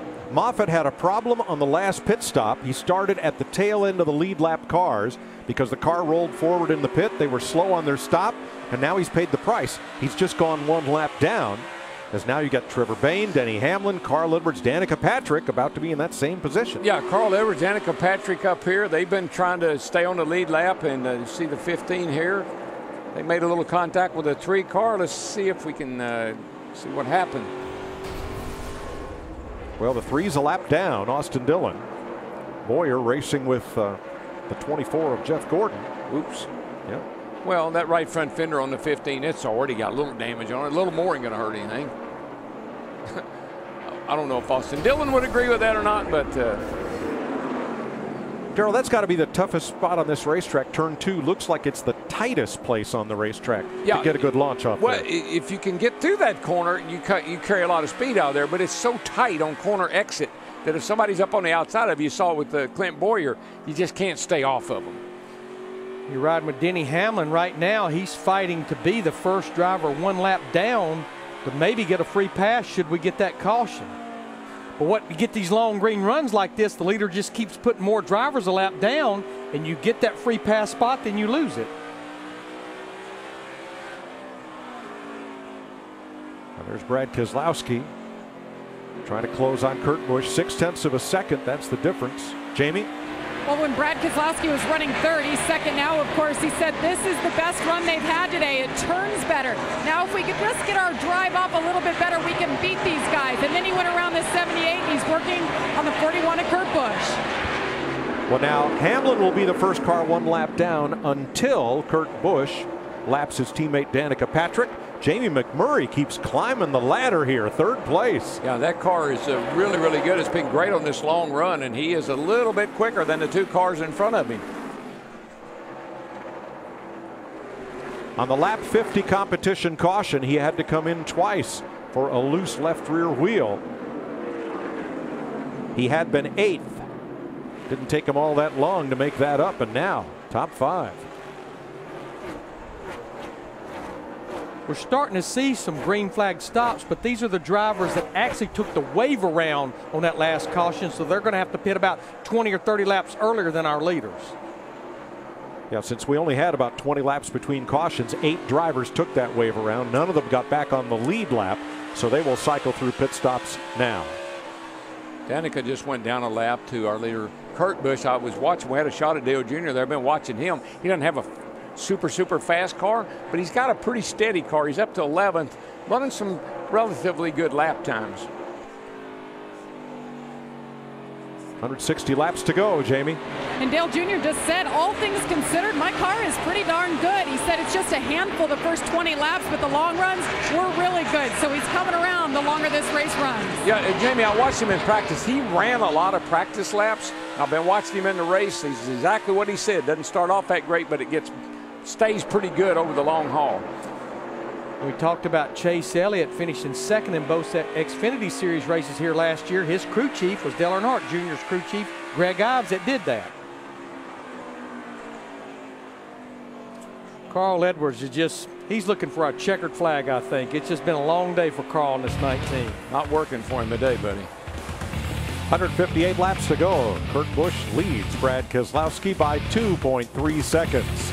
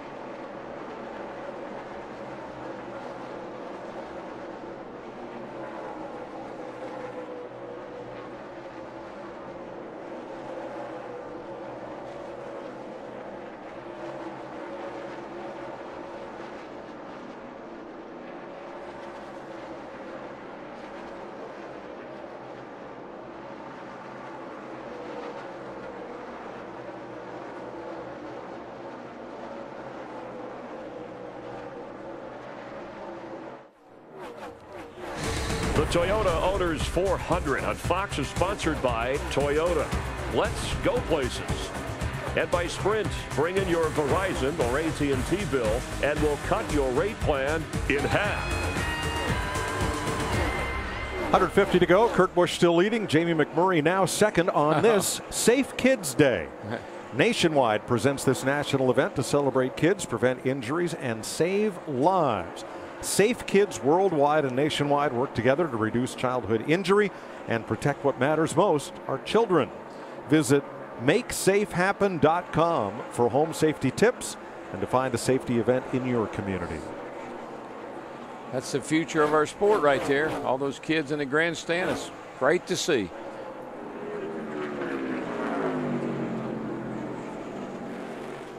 We mentioned Jamie McMurray up to second. He passed Keselowski, Truex and Kane, then Johnson, Harvick, Kenseth, Logano, Earnhardt. Who's missing from that list? Jeff Gordon. He has dropped to 11th. Matt. Mike, on the previous run, Jeff Gordon said his 24 car took off very well, landed a little tight, and he also felt like he was a little too hard on the brakes. They made a chassis adjustment. Now Gordon thinks they went too significantly in the other direction on that chassis adjustment. He wants to back that up on his next stop. Right now, he's dropped out of the top 10. He's trying to hang on to this next green flag pit stop. Well, Matt, right behind him comes that rookie. That kid is in his second start. Chase Elliott, he's coming up on the back bumper of Jeff Gordon right now. That 25 car, very consistent. And those green flag stops Matt talked about, that window opens here in about 15 to 20 laps. I think some of the guys at the back that are about to go a lap down, I think they'll do what they're short pitting, trying to get advantage of those fresh tires like we see Danica Patrick in this 10. The longest green flag stretch we've had today. 147 laps to go. Larry, could this be the last stop? It's going to be borderline, right, Mike. I think, yeah, we still have to make one more pit stop. But the problem is she'll have, going back out there on fresh tires, she will absolutely be running over other drivers until they come to pit road. Yeah, we saw Jeb Burton come out of the pits with fresh tires, and he was a rocket, passing cars right and left. And we'll see others as well. Austin Dillon now pitting. As we begin this cycle of green flag stops, we have 21 cars on the lead lap. The last of which are Almirola, Castle, and Allgaier. Those three have had quite a battle all race long. I'll tell you one thing, that 41 car has gapped the field right now. He's coming off turn 2. Keselowski running second or third right in the middle of turns 1 and 2. But it looks to me like the only guy that's got anything for the 41 right now is the 1. Jamie? Brad Keselowski just radioed to the team. I think I've gone down a cylinder. His crew chief, Paul Wolf, talking him through it, said there's nothing you can do at this point. Brad said, are you sure I can't do any switches, flip anything? And he said, no, just ride it out and let's see where it takes us. Yeah, just watch the top RPM right there. These guys should be turning somewhere between 8,500 and 9,000. Ding dong. Jamie McMurray calling for the lead.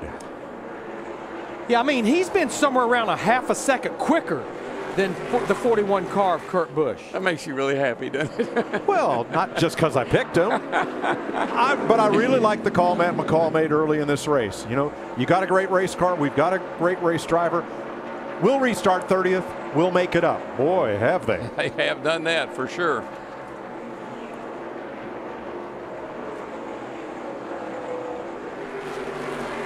He caught Kurt Busch in the 41 in a hurry, but he's not able to get by him. Kurt was actually caught in some lap traffic during that time as well. But that's that's the way Jamie drives. He's not going to force the issue. He's not going to push it. You see him getting around on the outside. He wanted to be sure that he made a safe pass and not put himself in harm's way there, jeopardy. Now the lap car of Landon Castle, first time he's been lapped today, but staying up to the high side. McMurray crosses under, 3 wide. Here we go. Into turn 3. 3 wide. Wow, that's exciting. And again, that's a good Jamie McMurray move. He knew he couldn't, all 3 of them couldn't make it in there, so he backed out, let Kurt have the line. And you see that white car, Matt DiBenedetto, an 83 car, that shows you right there 4 fresh tires. Ooh. Passes them both down the straightaway. Benedetto does. Just a little contact there. Now Austin Dillon's coming. He also has fresh tires. quite a disparity. All right, Joey Logano is in as McMurray takes the lead. Can only hold him off so long. McMurray's just that much better. You are the leader. Matt? Earlier stop, they shuffled the air pressure in 3 of the 4 tires. They made a chassis adjustment this time. Logano says the car is on the splitter early and it just doesn't have the good balance like it did earlier in the run. Ryan Newman on pit road, pitting out of 20th place. Matt? Earlier in the race, Ryan Newman was fighting a tight race car, but the previous 2 runs, it swung to the free side. Big adjustment the last time. Air pressure change this stop. Chris Neville? And Kyle Larson has lost 5 spots since that last run. He's saying, I'm just leaning too hard on the right rear. That car loose halfway through the run. Martin Truex is in. Here comes Casey Kane, Dale Earnhardt Jr., and Matt Kenseth. And Kyle Larson coming into the pits. I'm not sure he was on where he was with the commitment line, but he almost got those barrels at the end of pit road. Finally, at the last second, makes the turn. That was close. Matt? Now look for a chassis adjustment for Martin Truex Jr. On this run, his car was a little bit tight and a little bit on the free side, but small adjustments, Chris.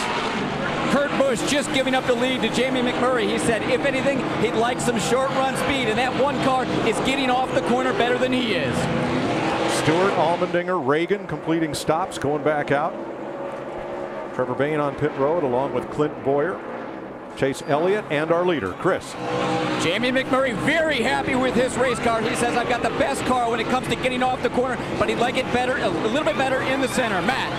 Chassis adjustment across the back on both sides for Kevin Harvick. He says the 4 car won't do anything. It won't turn in the center, and he's lost all forward drive on exit. Only 4 lead lap cars have not stopped. Brad Keselowski cycles through to the lead, Matt. And Jeff Gordon is in. Look for a chassis jump. Nope.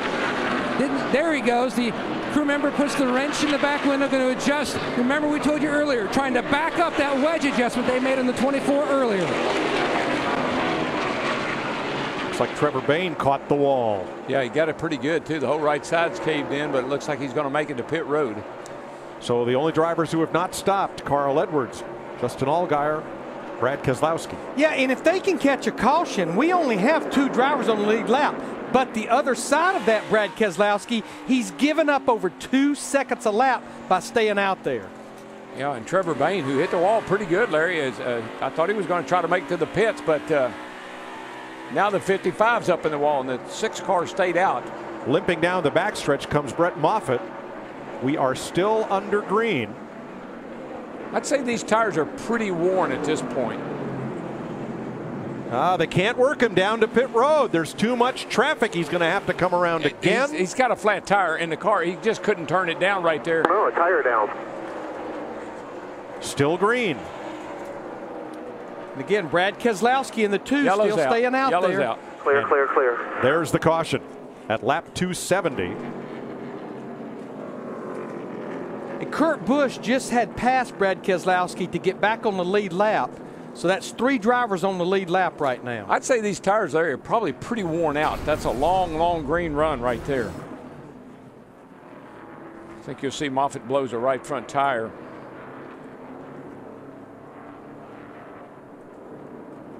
Trying to turn and just won't turn when that tire's down, and plus you pick up all the debris. Now he also said Trevor Bayne got up and into the wall. There's his number 6. He got into it pretty good here. There's a lot of right side damage on that car. I thought he was going to try to make it to pit road, but he stayed out.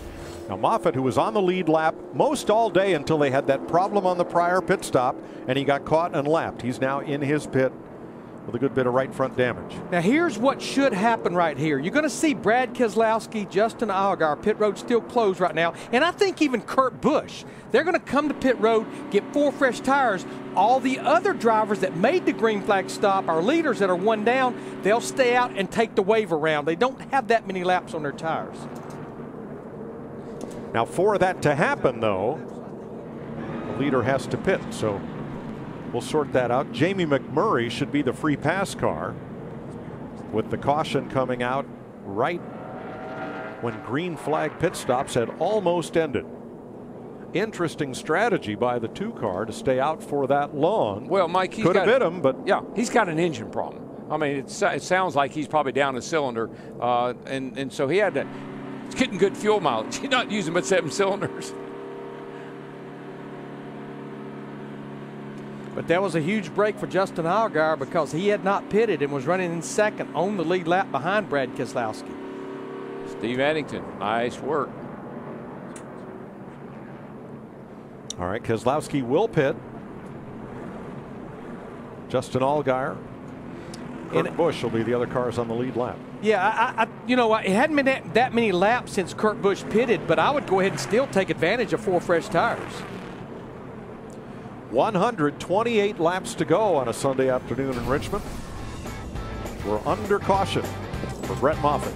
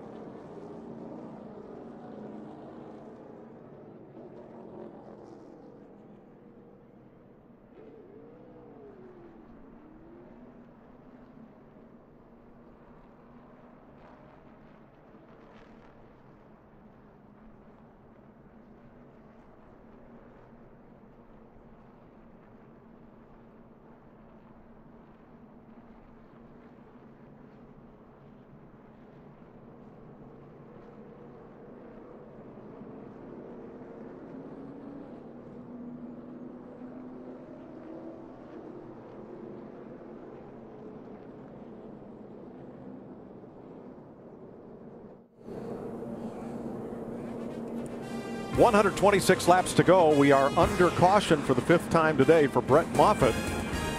A lot of almost everyone had been on pit road within the last 10 or so laps. So that means a lot of drivers may elect to not pit under this caution and take the wave around. Our Fox NASCAR rules analyst Andy Petrie can explain their options. Yeah, Mike, this is a rule that a lot of drivers are going to take advantage of here when we get one to go. Is they stayed on the racetrack, the leader pitted, which was Keselowski, and then when they go back green, they want to have the leader as the first car behind the pace car. So they allow these cars to come around the racetrack on the wave around so they can come back and get that lap back. It's kind of a strange incident here because we have so many cars, but the one car of Jamie McMurray is the free pass car. He'll be able to start in front of all the wave around cars, and that's just the way the rule works. So then we will have, it looks like 18 or 19 cars on the lead lap. What used to happen was the leader would have been Keselowski. He would have started mid-pack if we didn't have this rule. Kurt Busch talking about wave arounds. I don't understand how they can all be wave arounds when they're behind the caution car. The 2 leaders pitted, the 2 and the 51. Because they got their tires, they're a lap down, and then I'm the leader. We didn't pit here under yellow. That's exactly right. Everyone between the caution car and Kurt Busch is eligible for that wave around. Jamie. Well, Brad Keselowski had said he thought he was down a cylinder. They raised the hood on that stop. Paul, what did you learn? Well, we just wanted to make sure it wasn't a plug wire or something. We definitely dropped the cylinder and just wanted to cover our bases. We figured it was internal, but we had the opportunity to take a look, and we didn't see anything. So, well, who knows? Maybe it'll hold on to the end of the race, and we'll get all the points we can. Paul told him, don't baby it, just go for it, and he'll restart second. Mike? Thanks, Jamie. So at the time of caution, there were 3 cars on the lead lap. The 2, Keselowski, the 51, Allgaier, and the 41, Busch. The free pass car was the 1, McMurray, and 15 drivers took the wave around. So when we restart, we will have 19 cars on the lead lap. Yeah, and now a big concern if you're behind Brad Keselowski. I'm sure the word's gotten around that he's down a cylinder. He's not going to be able to take off like everybody else is. He's up on that outside. He better watch out. Carl's had a bad enough day, and Carl's right behind him. In Carl Edwards in the 19, he's the first driver 1 lap down, trying to get in position to get a free pass. The Toyota Mirai, hydrogen fuel cell powered. Mixes that hydrogen with oxygen to make electricity, make power, and the only emissions, water vapor. That's a first for NASCAR. Here we go. Kurt Busch, Brad Keselowski, Justin Allgaier, Carl Edwards through the middle. Can he make it? Well, he's got to make it. He's got to get back up there and try to get around the leader if he has any shot at all. That's why he was so aggressive on that start. Now, Kurt Busch has 5 laps on his tires versus Justin Allgaier, Carl Edwards, and almost everyone else that's a lap down right in that area. They have fresh tires on. Jimmy Johnson 3 wide to the bottom as they squeeze into turn 1. And the 34 backs out of it there. That's Reed Sorensen this week. Chris Buescher's been driving that 34. But Buescher wanted to concentrate on his Xfinity race last night where he is the point leader. So Sorensen takes that over today. Back to the restart. Watch the 19 of Edwards come rocketing to the middle down in turn 1. And Darrell, I would say where Brad Keselowski pays the biggest price being down a cylinder is when everyone's on 4 fresh tires and you can use so much throttle. Yeah, that, and the only place that's really hurting him is on a straightaway. He loses a little bit of straightaway speed, but he's cooking that thing through the corners. And it's not going to hurt his corner speed that much with 4 tires on there particularly. So into the straightaway a little bit, but after that, he's fine.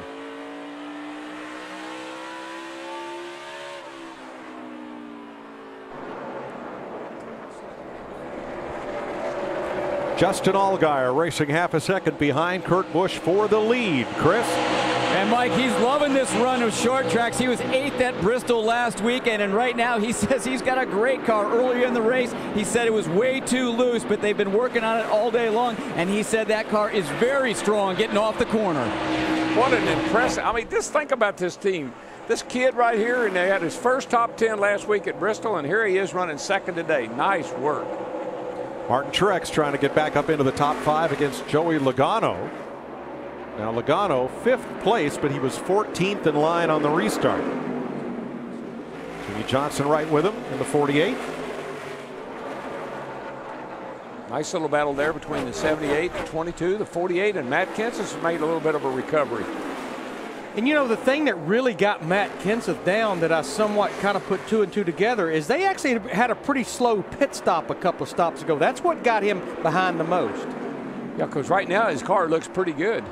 11th place, Dale Earnhardt Jr. trying to take it away from teammate Casey Kane. As they battle, let's take a nationwide inside ride with the 88. Still up there by himself. All clear by 3 to the 24, all clear.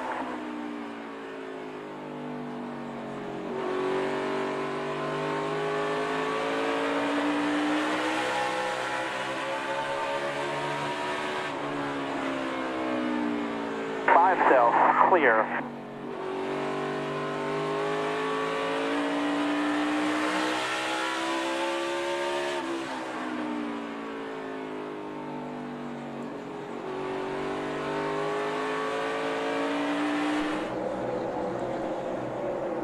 Sixth place, Johnson, Logano, and Kenseth.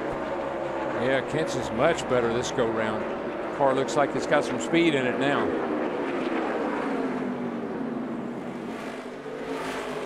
Matt? Mike, during that run, the previous run, Kenseth's car just went to the evil side. He said, I don't know what to tell you to try to fix it because it won't turn at all, and we've lost the forward on exit. He felt like he was a little too hard on that right rear earlier in the run and used up the good of the tires. That's very possible with this tire. 12th place, teammates. Quite a battle going on here between the 88 and the 24. They've swapped that back and forth a couple of times. Looks like Jeff Gordon's going to drive away for the moment.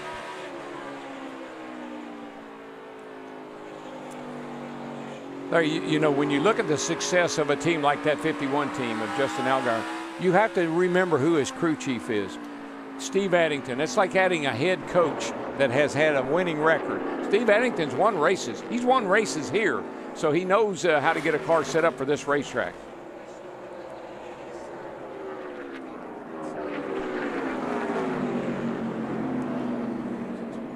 Now, Darrell and Mike, again, we continue to document Brad Keselowski and the two being down a cylinder. But right now that we're into a run, his lap times are just as good as Kurt Busch in that 41 car that's leading this race. I just don't think you can use that much throttle here, and that's what helps him. No, it is, Larry. And as long as, like on that restart, he did a nice job of getting down and getting in line. And once he gets going, he's as good as anybody. You can watch his RPM right here, though. You can see he's down a little RPM on the straightaway, but I bet you in the corner, probably not any difference to him and the car leading the race right now. Now, behind our race leader, Kurt Busch, Carl Edwards has driven around the 51 of Justin Allgaier, so he is setting sail on the leader. Edwards trying to get back on the lead lap.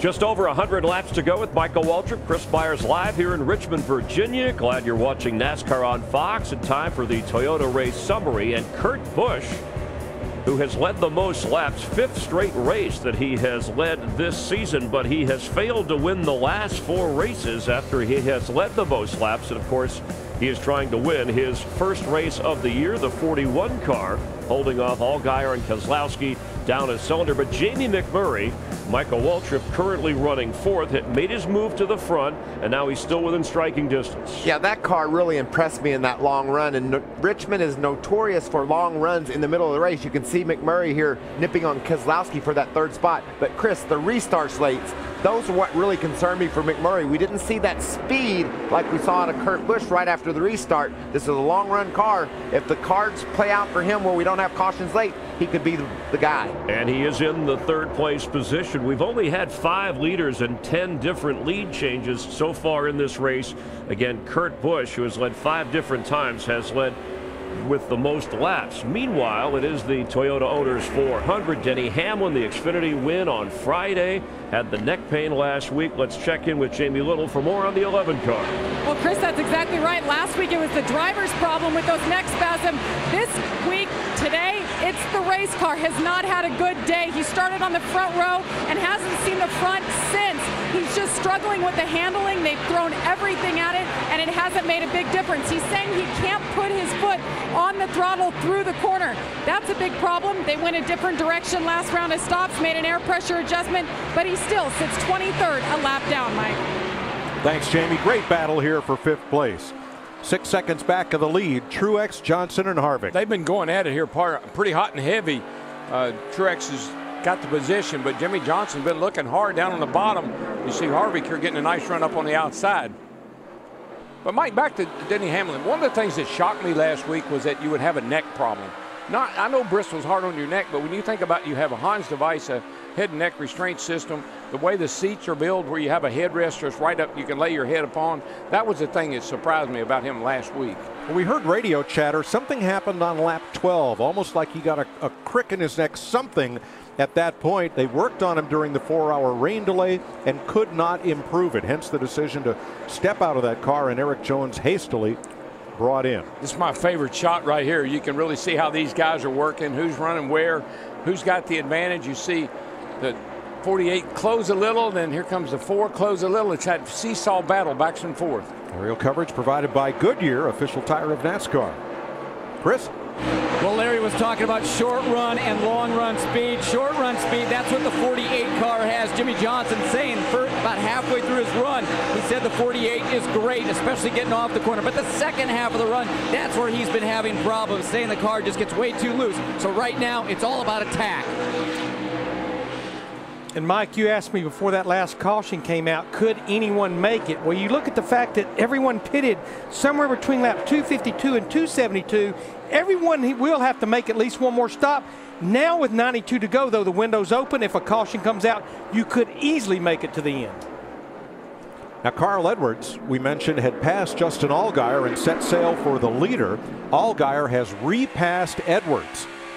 So Carl right now not in a position to get his lap back unless we have a caution flag.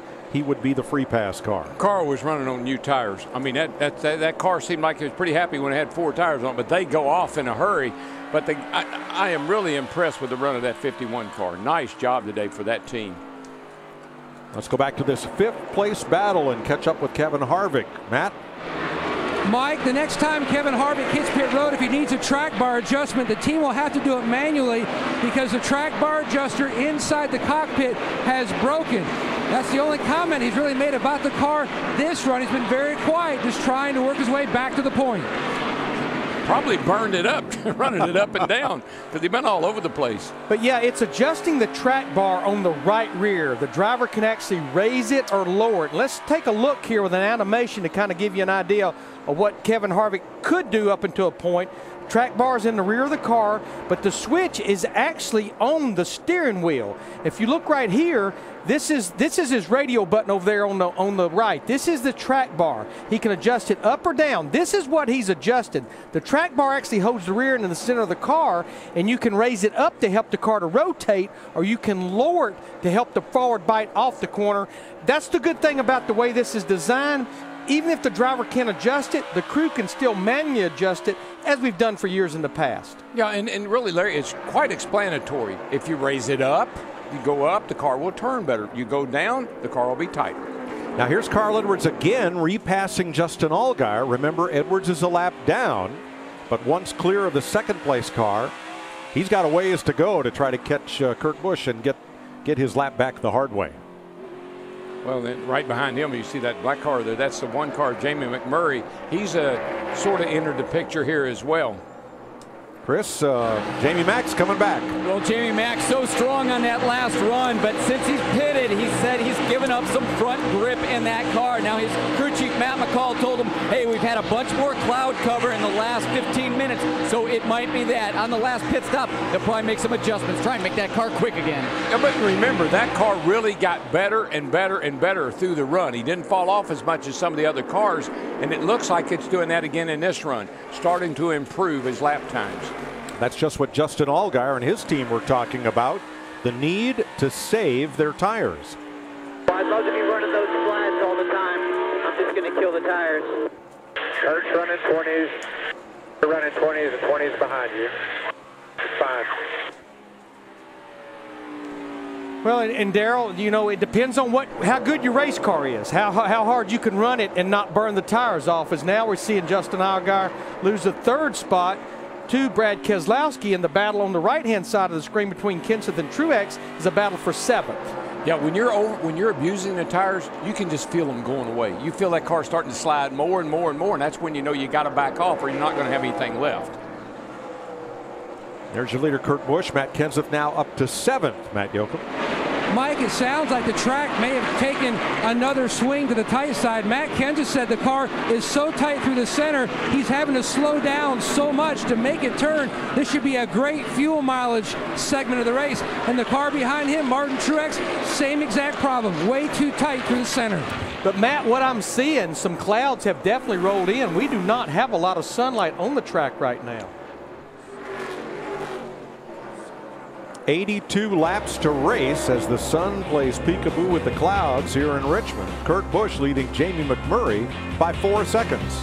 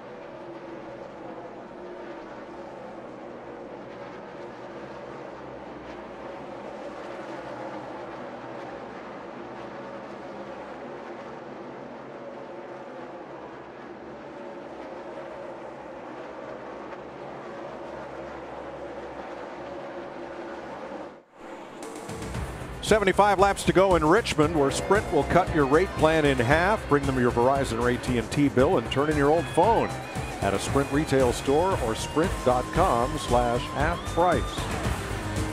Kurt Busch has led more than half of this race. He's led 5 times, 218 laps. Joey Logano led 94. No one else has led more than 10. He has 4 seconds on Jamie McMurray, and look at the difference between all of last season and 6 races this year for Kurt Busch. Yeah, and Mike, we talked about how the track has changed, and here's a pretty good example. Jimmy Johnson now running 5th, Allgaier 6th, Kenseth recovers to be 7th, Jeff Gordon, who hadn't been good all day, is 8th, Logano, I mean, Dale Jr., those guys are all having pretty good runs here at the end of the day. These 2 drivers, they've been going at it for 30 laps, though, for this 4th position. Kevin Harvick, you're riding with him in the 4, and Jimmy Johnson in that 48. Now, Larry, you said the fuel window opened quite some time ago.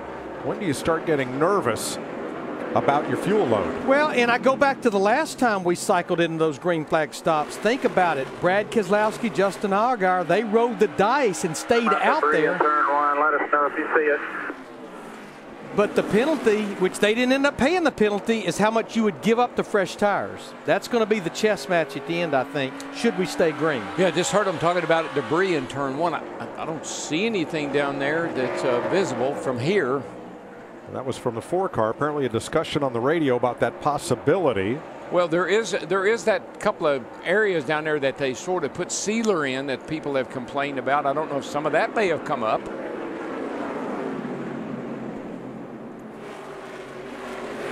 Still 70 laps to go. Our Fox cameramen haven't spotted anything down there, so we continue under green with 19 cars on the lead lap. There's a couple of areas you see those all right in there. Those were areas that they put some sealer in.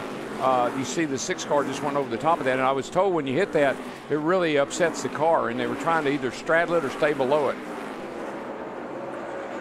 There's some of that crack seal. That's some mean stuff right there. And you see those white lines that are now black. That's just rubber being put down. Believe it or not, those white lines, until they get some rubber built up on, they're slick when you hit them. Now, one driver that would be in the catbird seat as far as green flag pit stops, then can kind of wait and see what other drivers do, would be Kurt Busch in the 41 car because of a 3.5 second lead. He doesn't have to be the first one to commit to pit road. Right now, all he needs is for nothing unusual to happen. If this thing plays out like it looks like it's going to, that 41 might pick up his first win of the year. He's come close a couple times already. Today looks like there's a really good chance.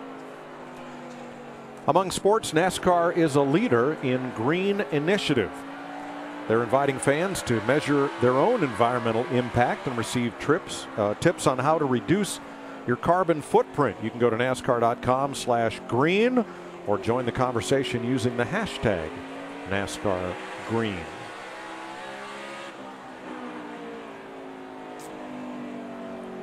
You know, Mike, Darrell, when I think about Kurt Busch in that 41 car, well documented, you know, he set out the first 3 races because he was suspended by NASCAR for all the situation that was going on with his personal life. But with the 227 laps that he's led today, he's going to close in on leading 500 laps this year and missing the first 3 races. Of course, he came back with 2 top 5 finishes right off the bat. Oh yeah, great run at Phoenix, great run at Fontana, and that car has been fast ever since he got back in it. But I still, the guy that's got to hope there's no caution is the guy driving the 2 car. Because as long as he can run laps clear and nobody around him, he can run as fast as a leader almost. What he doesn't want is a restart, because that would kill him with the engine being down a cylinder. So he doesn't need a late race caution. 63 laps to go, 19 cars on the lead lap, led by Kurt Busch, Jamie McMurray, and Brad Keselowski.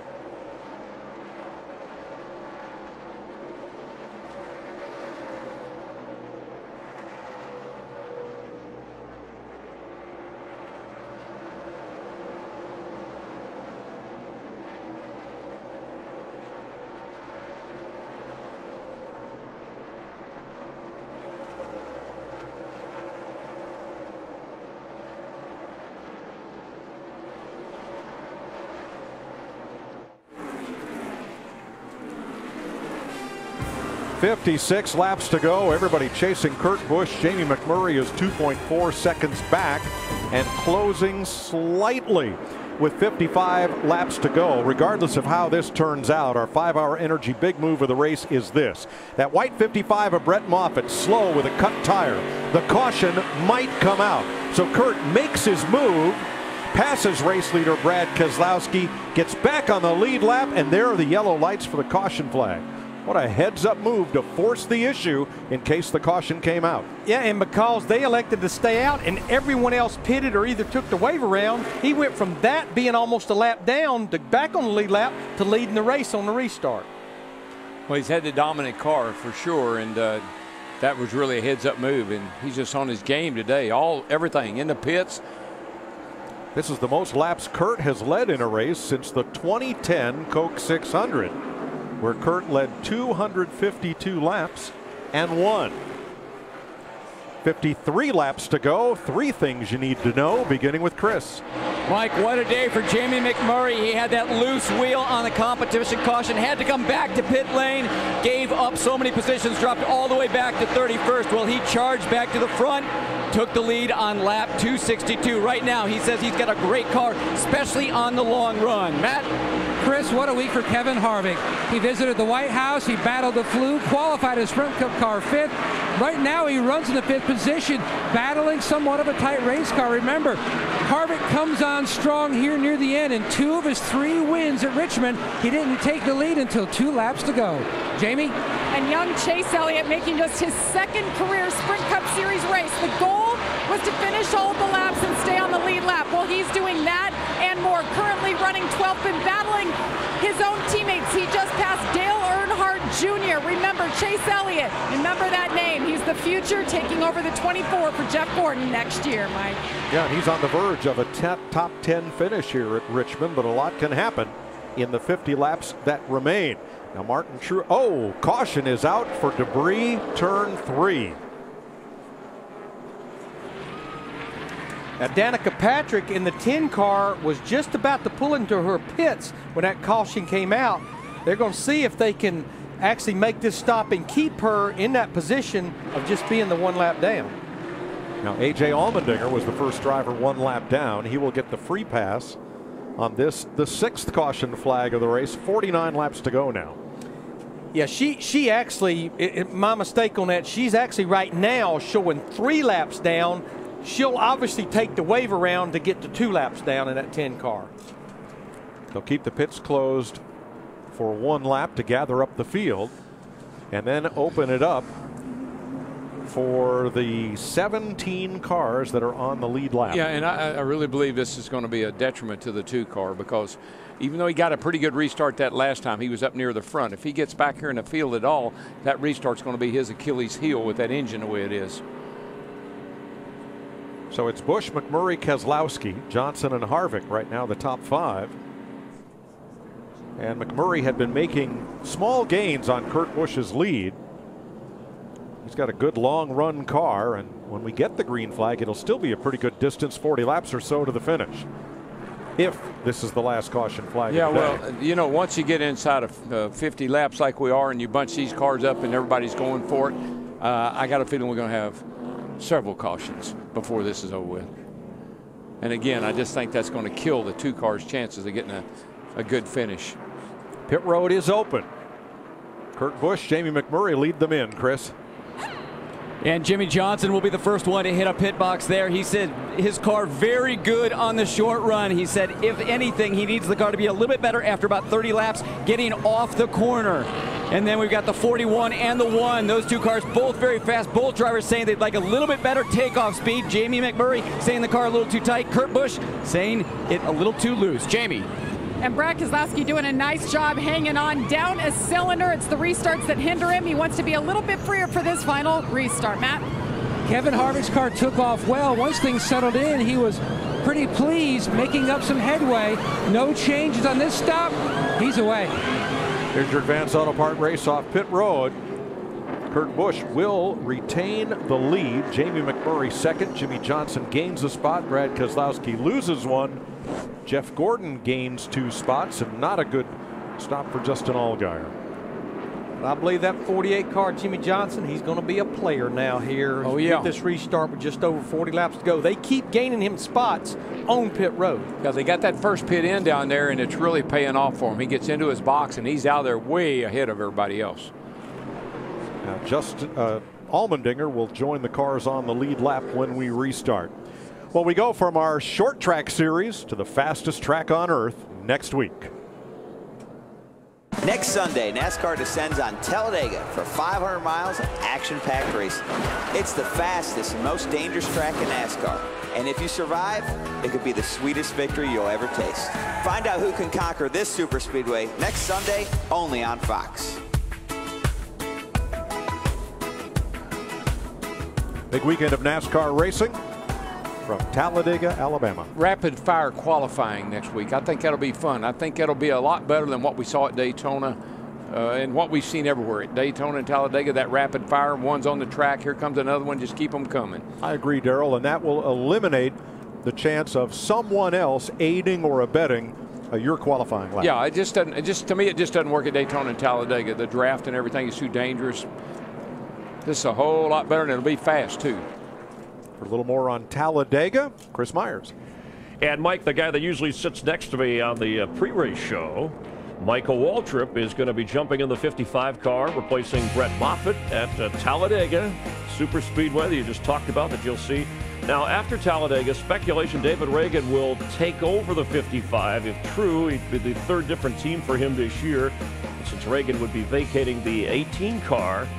Replacing Kyle Busch, Eric Jones would be at the wheel until Kyle Busch returns. Nothing's official here, but there are details to be worked out. Yeah, and I just love racing at Talladega. So one detail I know is I'm going to get behind the wheel of the number 55 Aaron's Dream Machine and be in a car capable of winning a race. And at my advanced age, Chris, that's quite an honor. Well, it'll be interesting to get your perspective from behind the wheel in the race. Real quick, your observation here with just 45 laps to go. I mean, how do you say someone's going to beat Kurt Busch? He's been dominant in the second half of this race, but Jamie McMurray's really fast. We talked about Jimmy Johnson early in the day having a late running race car, a fast car late in the race. He's in a position to jump on him right now. All right, let's go back upstairs to Darrell, Larry, and Mike. Thanks, Chris. Jeff Gordon jumped a couple of spots on that stop to 6. Looks like Johnson, though, made the biggest move and put himself in a position to contend for this win. I like this reset. I mean, this is almost like the start of the race. You know, you got the 41 car who's dominated all day. You got Jimmy Johnson, who finally got up there in third. Harvick's in fifth. You know, and here's Kenseth. He was up there early. Logano's back up to 8th. The players early in the race have come to the front again. Out in front of the pack, boy, it looks different. The new Toyota Mirai pace car, powered by a hydrogen fuel cell that develops 153 horsepower. Toyota leading the future of driving today and tomorrow. Chad Knaus with a pep talk for his driver. All right, man, get a deep breath. Give those belts a tug. Time to start chewing on that steering wheel, buddy. We've got 43 laps to go when you take the flag here.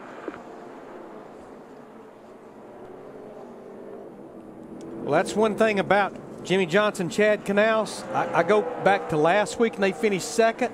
He said he didn't even think with a car that wasn't bent that they could even finish that high, and the car was beat to pieces. Yeah, but you know, I love it. Even as much with 72 wins, 6 championships, you still need to pump up that driver. Who's in the better spot, Darrell? Johnson in third or McMurray outside the front row? Well, I don't know. I think if McMurray could get down in front of Johnson, he'll be okay, but he could get hung up on that outside if he's not careful.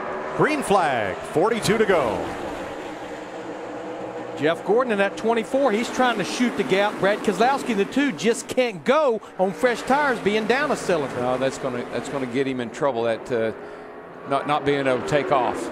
3 wide into the corner. Truex inside of Larson, and whoa, way up to the outside goes the 51. He paid the price on that one. Allgaier to the back. Oh, trouble! Around goes Tony Stewart, turn 1. I think he made contact with Dale Jr. and cut a tire down.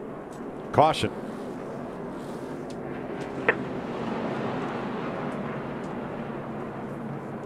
Tony Stewart spun coming down the curving front straightaway. There's a little damage on the right front of Junior's car. There was a lot of shaking and baking going on in there. I'm not sure who got into who, but there was definitely contact, and I think that's what happened to Stewart. I think we'll see he might have a tire cut down. They're back in here. Yeah, right back here is the 88, and you see right there they make contact. Actually, I think Tony might have gotten into Dale Jr., and that's what cut the tire down. Watch how close he comes to catching that wall right there. Yikes. Oh, wow. He may have just skimmed it, but I'm telling you, he was headed for it in a hurry. Too close. They were just coming down the front straightaway here, and we've seen it time and time again. They've made it all day long, but this time they just didn't quite have enough room, and right there, almost like they zigged and zagged. Boys, he spun. His right rear almost gathered Dale Earnhardt Jr. in 88 with him. Look at these guys. Everybody scatters, and only one car incident. Hard to believe. You know, sometimes I hate it when you're right. About cautions breeding cautions. Oh, yeah. Well, you know at the end of this race. That may be why it won't run. He may just have to try to keep RPM in it and see if he can't limp it around here. Stewart's going to lose another lap here. He's already got the window net down. Apparently it won't crank or pretty serious damage. I'm not sure what the problem is. Let's ride with Denny Hamlin. 2 out to 25. 2 back, 2 out the back, bottom of 3, bottom of 3, bottom of 3. Watch this 14, watch out, back, clear hot, watch your outside. Darrell, Tony's car never looked like it was really in the racetrack. The car was just sliding around a little loosey-goosey all the way down that. We call it a straightaway, but it's not. Yeah, he made serious contact with the 88 right there. And I think, man, I don't know. I can't tell. Right in front of Chase Elliott in that 25. See Denny Hamlin. We rode with him a while ago. He's having a checkup. Paul Menard behind him. Casey Mears locks it up behind him. Just kissed the wall coming by. Brushed it. Stewart's going to climb out. Apparently the car would not restart for him. This is where he got his very first career Sprint Cup Series win as a rookie back in 1999. As Matt told us at the top of the show, it's his favorite racetrack. Not today. Well, we listened in on Dale Jr. and company. Held the 51, I had 2 guys underneath me. I was trying to stay low for that 51, and the 14 must have gotten the left rear somehow. Yeah, Allgaier was just caught up on the outside with a whole lot of company coming. Yeah, it's real congested right here. You see Allgaier in the 51. Dale Jr. tries to get in between them. 1 inside the 78, 1 inside on the line. Still 1 inside on the line in the middle. In the middle, clear high, 1 inside. Pumphrey's on your tight, port. He's left, keep coming. You saw the little wiggle there where he and Stewart got together. Tony Stewart's car hauled back to the garage area. Well, the pits are open right now. Of course, we only ran about a half a lap. All of the front leaders will stay out. Paul Menard got the free pass to 27. He should come get 4 fresh tires. Whoa. Just not sure about the damage of that left rear tire on Dale Earnhardt Jr. Well, Larry, you can see all the rubber that's being accumulated there. I'm not sure if that's from Stewart's car or from that tire, but definitely something's pretty close right there. Now pit road is open, and the first taker is going to be Ricky Stenhouse, followed by Sam Hornish, Casey Mears, who locked up the left front, Ryan Newman, A.J. Allmendinger, and others coming pit side. We'll go side by side with 36 to go.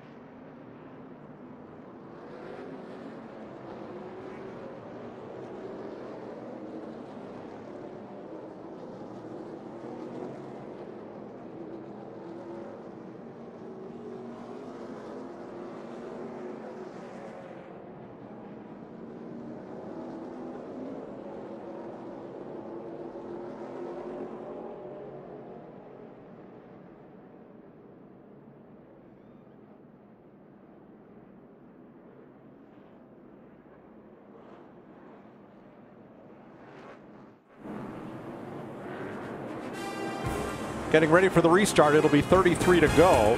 Matt Yoakum heard Tony Stewart say that the car restarted fine, but every time he went to let the clutch out to move it, it would stall. So they towed it to the garage and were set for the restart. 18 lead lap cars led by Kurt Busch and Jamie McMurray. Here they go into turn 1. Logano way down below the yellow line. Now that was a restart right there. I mean, it ran him all the way. It ran Joey Logano all the way out of the racetrack, but he kept on digging. And he gained a couple of spots by making it work. Yeah, but he might lose one if he's not careful. Caution is out. Last year, we had 3 caution flags in the last 50 laps. Now, that's Jeb Burton. J.J. Yaley qualified that car. Burton's own car failed to make the show, but he started the race in this number 23. So let's have a look at the restart and see what happened. Want to see some blocking? Oh, yeah. Let me show you what blocking looks like. 22, here he comes. He's got a run on Jeff Gordon. Run him out of run, run him out of room, run him out of room, and finally had to let him go.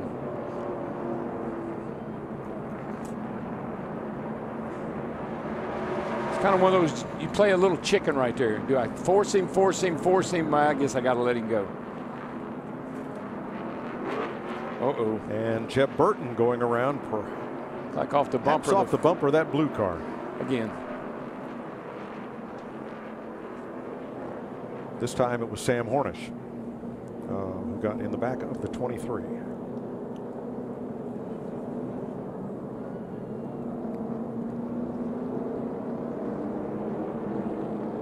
Top of your screen, Danica Patrick had to avoid another one. Another one. Darrell, it seems today, if you got a yellow bumper on your car, you're a target. Hit me here. Does it say that back there somewhere? I'm not sure. All right, let's get some audio from Joey Logano's team, our pole sitter, about that restart. Well, I don't know if that was as close as you guys thought it was. That was pretty close. Copy that. Nice move. P5. Again, there's nothing wrong here. Jeff Gordon's not doing anything wrong. He's trying to protect his position, and he does run Joey all the way down on the apron, but then he gives him room when we get to the corner to let him get up in the track. And unlike at Talladega next week where yellow line is out of bounds, anything, everywhere you want to go, it's free game. The advantage of that move for Logano is he'll restart on the inside. He's 5th place with Gordon 6th. I guess it's safe to say, Larry, as long as it's black, it's safe. Keselowski, Allgaier make pit stops among the lead lap cars. Burton is in along with Hornish and Edwards, who is the free pass car. I feel really bad for Brad because I knew these last few restarts were going to be what would do him in with that problem he's having. Tony Stewart, checked and released at the infield care center, declined to comment on what put his car into the garage. Now Wednesday on The Ultimate Fighter, after a devastating loss, the coaches' feud boils over and the house erupts. Sounds like short track racing. When the fighters hit the cage, one big mistake will cost one team everything. So don't miss an all-new episode of The Ultimate Fighter, Wednesday at 10 Eastern and Pacific, only on Fox Sports 1. Chris Myers. Thanks very much. Let's go back to early when Danica Patrick had a close call. You just saw moments ago she had another close call, but this one Jimmy Johnson was involved in. Yeah, Jimmy tried to get on the brakes, gets into the back of Trevor Bayne and has to come to pit road for repairs. Joey Logano led the first 94 laps of this race. The pole sitter Kurt Busch then taking the lead. He has led the most laps overall by far in this race, more than 260. And then, of course, this mishap. Joey gazed around, somebody getting a little bit impatient, Chris, and that's going to keep happening the later it gets in the race. You can see Clint Boyer here getting into the back of Danica Patrick on pit road, causing some damage to that car. Brad Keselowski had the cylinder down, well documented by Darrell Waltrip, hung in there as long as he could, but when the caution flags came out, pretty much put the winner of the last Richmond race in trouble, and Tony Stewart very upset here. Dale Earnhardt Jr. and him in a wreck, and declined comment. His worst start of his career continues as we head back upstairs. Thanks, Chris. 27 laps to go when they come around, and the Toyota Mirai pace car hits pit road and will be back under green. We've had 3 cautions already since lap 350. That was 50 to go. As many as we had last year. Yeah, forget and those waving long off greens. the restart. Forget the long greens. Now it's how long before we have another caution? But what also goes along with having these cautions, we just keep adding drivers back to the lead lap, and we'll end up with half the field on the lead lap.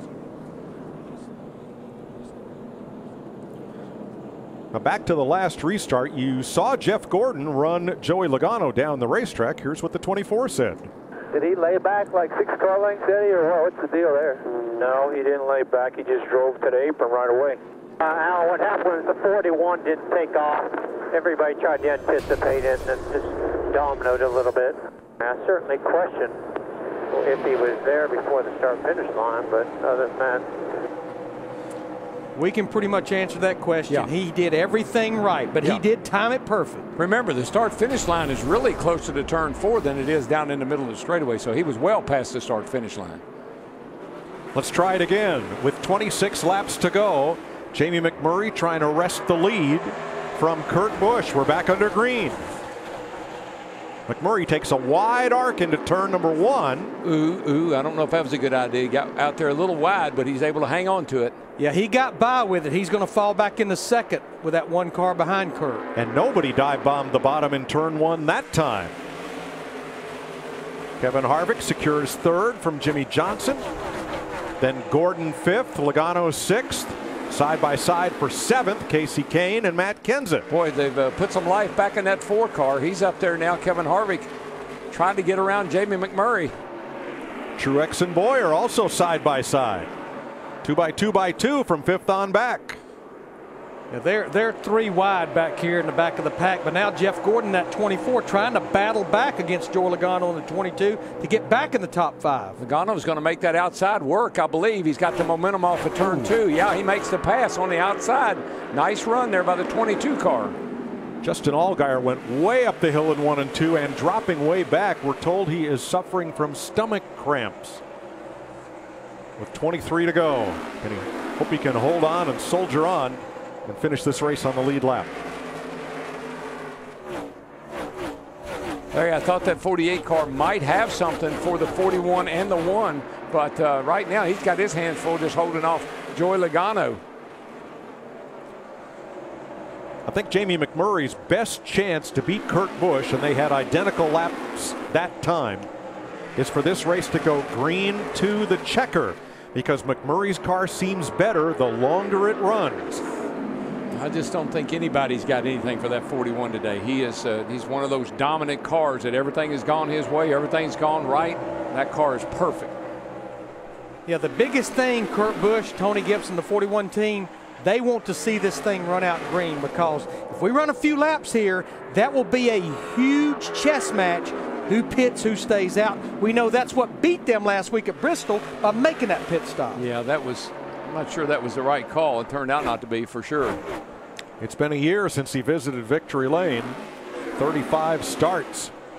How about that second place car, Chris? Can he catch Busch? Well, right now it doesn't look that way. That car, the 1 car, Jamie McMurray's car, he said it all day long has been so good off the corner. Well, that's the place right now where Kurt Busch is beating him. Just better not look back. That's all I can tell him, because that 4 car, Kevin Harvick, is breathing down his neck. And that's what's been impressive about Kurt Busch in that 41. We've talked about comers and goers. His car was good when the track was green. It's good when it's rubbered up. Short run, long run has not mattered. Remember, though, Harvick is notorious for doing what, Mike? Being the closer. And here he comes. And here he comes. But he's going to need to clear Jimmy McMurray pretty quick in that 1. Looks like he's going to do it possibly up off turn 2. And I think the races that he's won, other than most last year particularly, didn't really worry about him until the very end of the race, and it looks like it's working for him today. Casey Kane passes Jeff Gordon. That's for 6th place. Yeah, I've been watching Jeff Gordon. Jeff cannot get up off the corner. His car is real loose, and now he's under fire from Matt Kenseth in the 20. 16 to go this time. You know, a Kevin Harvick second place would not be the worst thing for Stewart-Haas Racing. Harvick has wins. He's in the chase. His teammate Kurt Busch does not. And a win here would likely secure a spot in the chase for Kurt. I'd say that's on everybody's mind, but Kevin Harvick. I was going to say, you can tell anybody you want to that, but it doesn't matter to Kevin Harvick. If he can pass him, he's going to pass him. I understand. Yeah, you got to earn it, dude. If I'm better than you are, you're going to have to really earn it.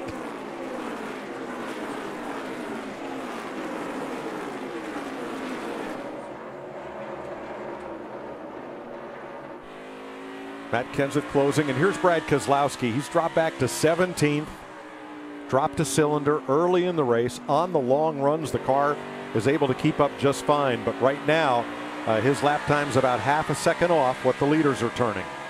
And yes, Kevin Harvick is closing. His last lap was half a tenth better than Kurt Busch, who now has a 1.2 second lead, which may not be enough with just 14 laps to go. And you know that Kurt Busch, he's just kind of mirror driving right now. He wants to keep Kevin at bay.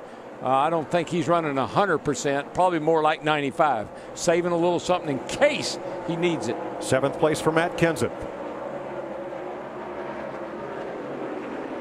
Coming off that win at Bristol. They were not good in the mid portion of this race, but they've rebounded. He is the leading Toyota with 12 laps to go. Yeah, for early in the race, you know, he's run up here in the top 2 or 3 for the early part of the race. Then he fell back, but nice recovery. Harvick, that last lap took another 5/100ths, or half a tenth of a second, out of Kurt Busch's lead. Yeah, and Kurt has a pretty clean racetrack in front of him for about a straightaway. He may catch the tail end of the field now that we have 11 to go, but it's pretty clean right now. Well, I know one thing. If I was Kurt Busch, the last guy I'd want breathing down my neck is Kevin Harvick. There's the dynamic interval inside that track diagram. And generally, it's shrinking.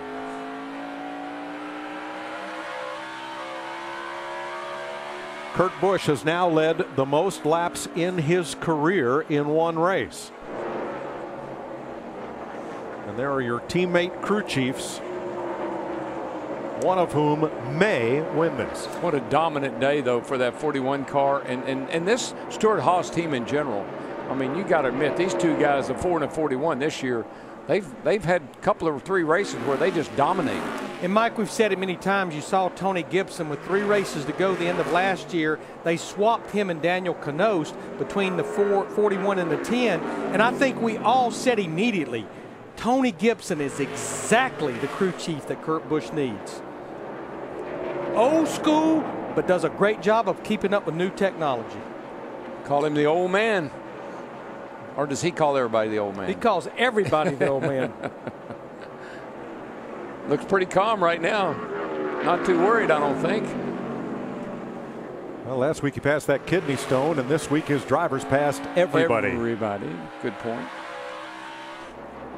5th place. 7 Casey Kane. Joey Logano for 5th.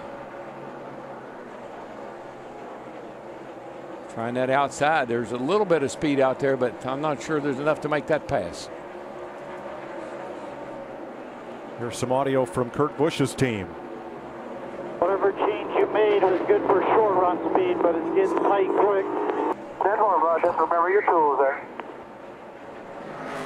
So, right now, I wouldn't touch anything. No. Just drive. Work your hands. Now this track is a 3/4 mile. It used to be a half-mile paved, and before that a half-mile dirt. NASCAR has raced here since 1953 and has never, ever had a last lap pass for the win at this racetrack. Chase Elliott, nice job today in his second Cup start, running 16th behind Paul Menard. Kurt moves underneath Jeff Green. No problem. Pulls down on Jeb Burton Nice as we get into the final 5 laps. Yeah, they talk about work your tools. 2 best tools you got right now are those hands. Work those. Kevin Harvick working the throttle. Yeah. Kurt got through that by those 2 cars, Jeb Burton and the 30 car of Green. He got by those guys real easy, and not quite as easy for Kevin Harvick here as he's having to work a little harder. Yeah, we've got 4 to go now. Not sure if Kurt's going to catch those other drivers that are up there about a half a straightaway in front of him. I don't think he'll get to them as we're down now to 3 laps to go. No, he's got a nice clean track. I think he's going to be just fine, Larry. I don't think he's going to catch up with these back markers here. He's got a second in the bank with 2 laps to go. Now he's holding his breath. Can we just let us get back to the start finish line one more time? Let me see that white flag. Get waving. that white flag in the air, and I'm in the last lap. You can do what you want to. What an awesome day for that team. Clear track ahead as White flag right here. White flag. One more good one. Kurt Busch leads his 290th lap of this race. Kevin Harvick within 1 second. Cuts it down to 9/10 in the back straightaway. Traffic too far ahead to be a factor. And for Gene Haas, Kurt Busch has his 26th Sprint Cup win. Nice job, everybody. That 41 car ran like one of those Haas CNC machines today. Flawless.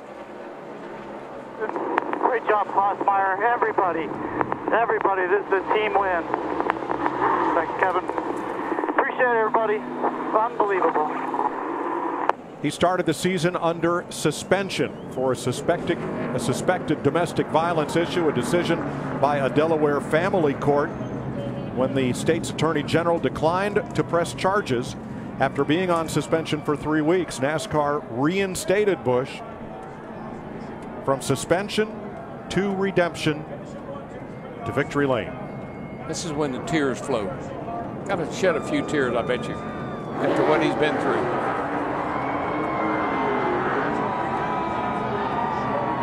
Sunoco fueling victories as Kurt Busch becomes the 7th driver to win.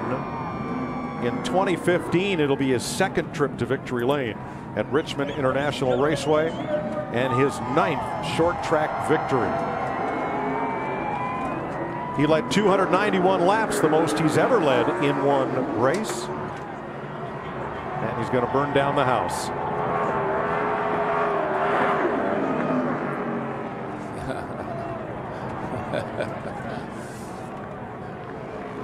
He's going to be down a cylinder if he keeps this up.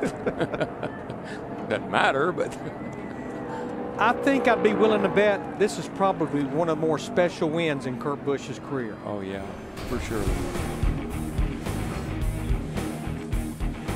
Kurt Busch is headed for victory lane at Richmond.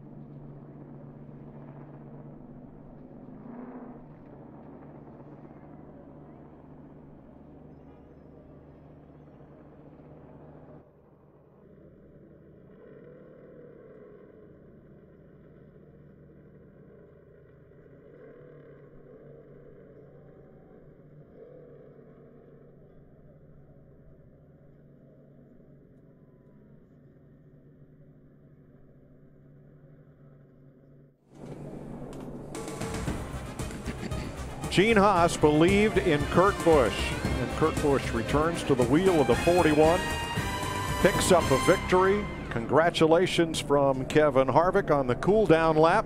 Harvick now with Matt Yoakum. Impressive 1-2 finish for Stewart-Haas Racing. So what did you need, Kevin, on that final run of the finish so that way you could pass your teammate? What we really needed was just all the tires to be the same. We put that one set of tires on and went back to 12th or 13th and wound up making up the spots, but it was just got us way behind. So track bar broke and we weren't able to get the track bar back where it needed to. But all in all, just really happy for everybody at Stewart-Haas Racing and Kurt and everybody on the 41 and everybody on our Jimmy John's Budweiser team here on the 4 car have done a great job and made up a lot of ground after we lost it and were able to get back up and at least have a chance there at the end. A great stretch coming up for Harvick. He's won at each of the next 3 racetracks. Great day for Harvick in second. Jimmy Johnson finished third as Clint Boyer and Martin Truex, former teammates, who raced each other hard to the finish, talking it over. Boyer finished 9th and Truex 10th. Another top 10 for the Cole Pern-led 78 team. Yeah, new streak starting. Yes. For them. But I think across the board, one of the better days for Clint Boyer and that 15 team. Jimmy Johnson third, Jamie McMurray fourth. Joey Logano completed the top 5. Here's Chris Neville in victory lane. Really good. Well, Mike, so often we hear drivers say, as long as we have speed each and every weekend, the wins will come. And Kurt Busch and the 41 team, they have had speed since Phoenix. Kurt, what a dominant day. With everything you've been through this year, what does this win mean? Well, it's an incredible feeling. I mean, it's a total team effort. And the way that everything came together, it just seemed like we were building and building and building towards a great finish like this. And I have this opportunity because of Gene Haas and everybody that's part of our family at Stewart-Haas. It's an unbelievable feeling when you pull deep from within, you go through troubles, and when you're accused of something and things go sideways, your personal life doesn't need to affect your business life. And I'm here in victory lane. It feels great to do it here at Richmond, to do it with Haas Automation, Chevrolet, Monster Energy, Mobile One, Rush Truck Centers, everybody that's part of our family, all these guys back here. But Tony Gibson is an amazing crew chief, and I'm glad I've got the chance to work with him. So thanks, Tony, Gene Haas, everybody, Stewart-Haas Racing, Hendrick Horsepower, Chassis. We got it done today. Our car is pretty good. Well, it's an emotional win. Kurt Busch gets his second at Richmond. Matt?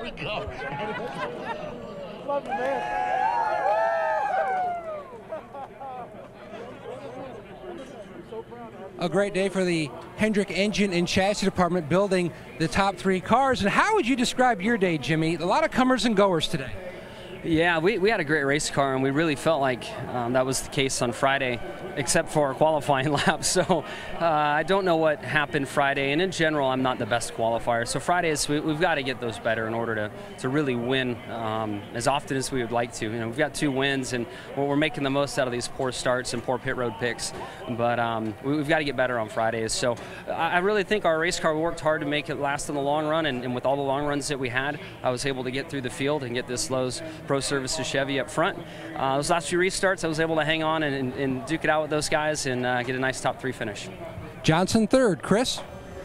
Thanks for Kurt Busch. He's won with 5 different crew chiefs, now make it 6. His first career win with Tony Gibson, and celebrating here in Richmond.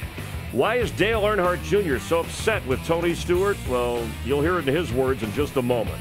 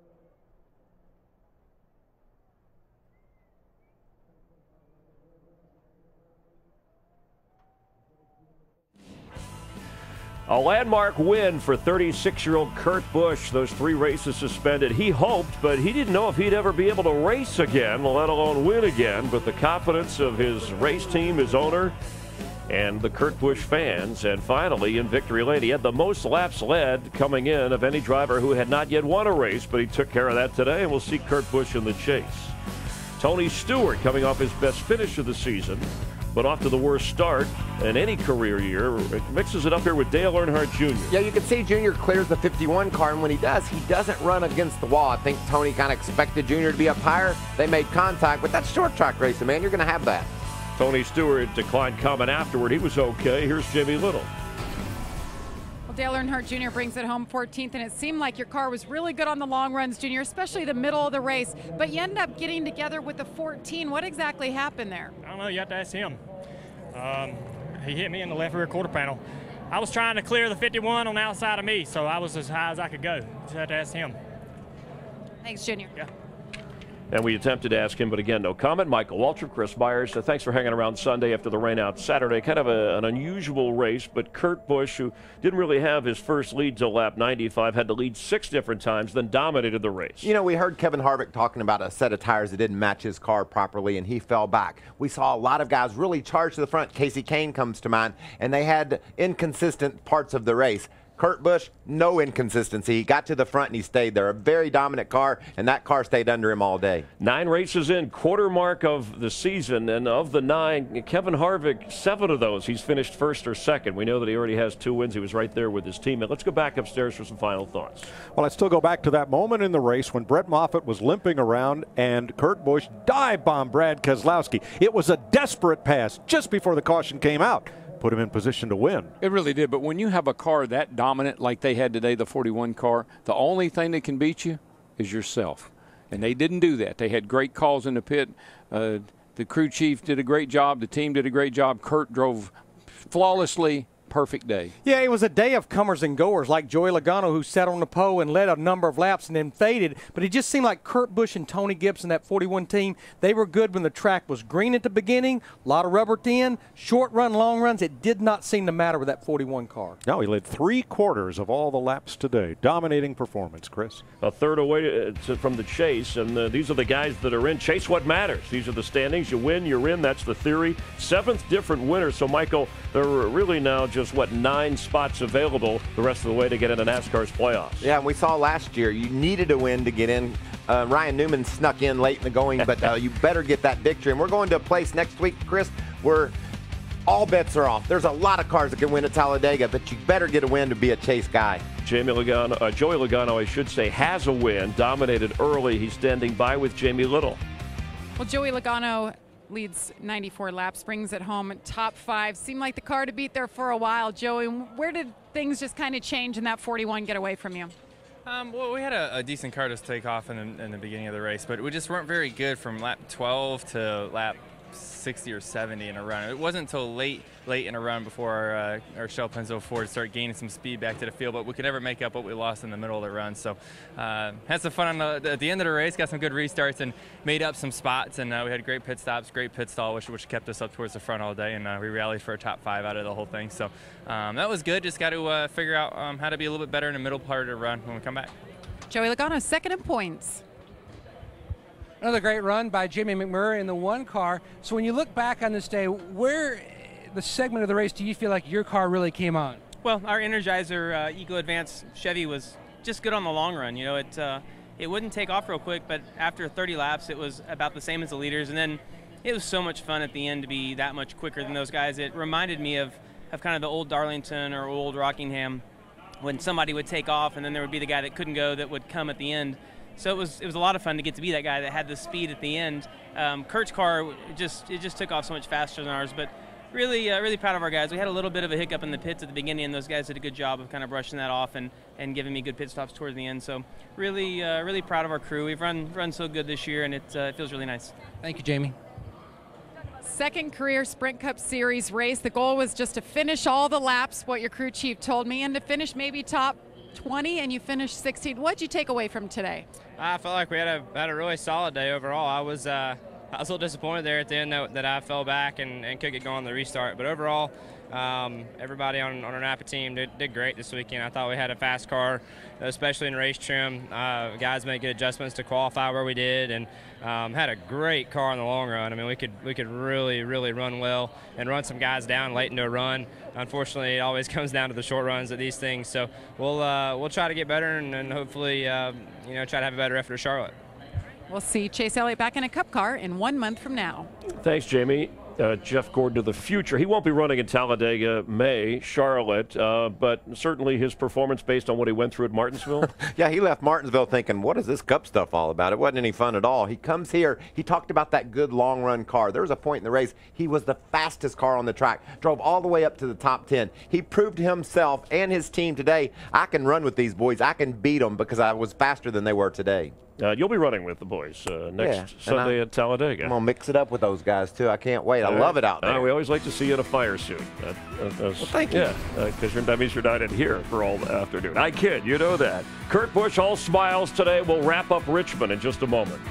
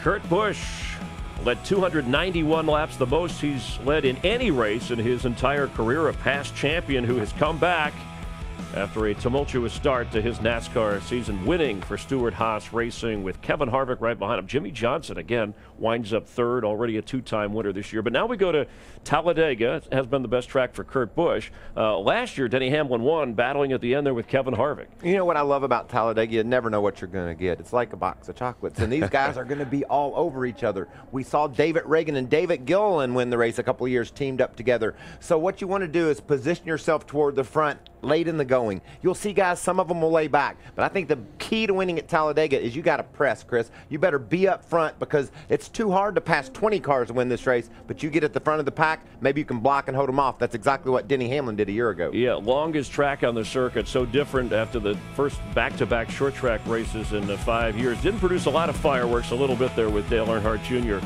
and Tony Stewart. Tonight on Fox, it starts with The Simpsons all the way to Family Guy and then The Last Man on Earth. And next Sunday, we mentioned Talladega. Note the time there. It's a big track. It's a long race. It's exciting. 11:30 Eastern Time, 8:30 Pacific. Race day begins on Fox Sports 1, and then NASCAR on Fox with Michael, Darrell, and I on the pre-race show, and we will go from there. The lead changed 12 times, 5 different leaders. In the end, it was Kurt Busch with his first victory of the year. It's been a trying week for all of us here, emotionally remembering Steve Burns and his contribution to the sport. We thank you for yours and for watching NASCAR on Fox.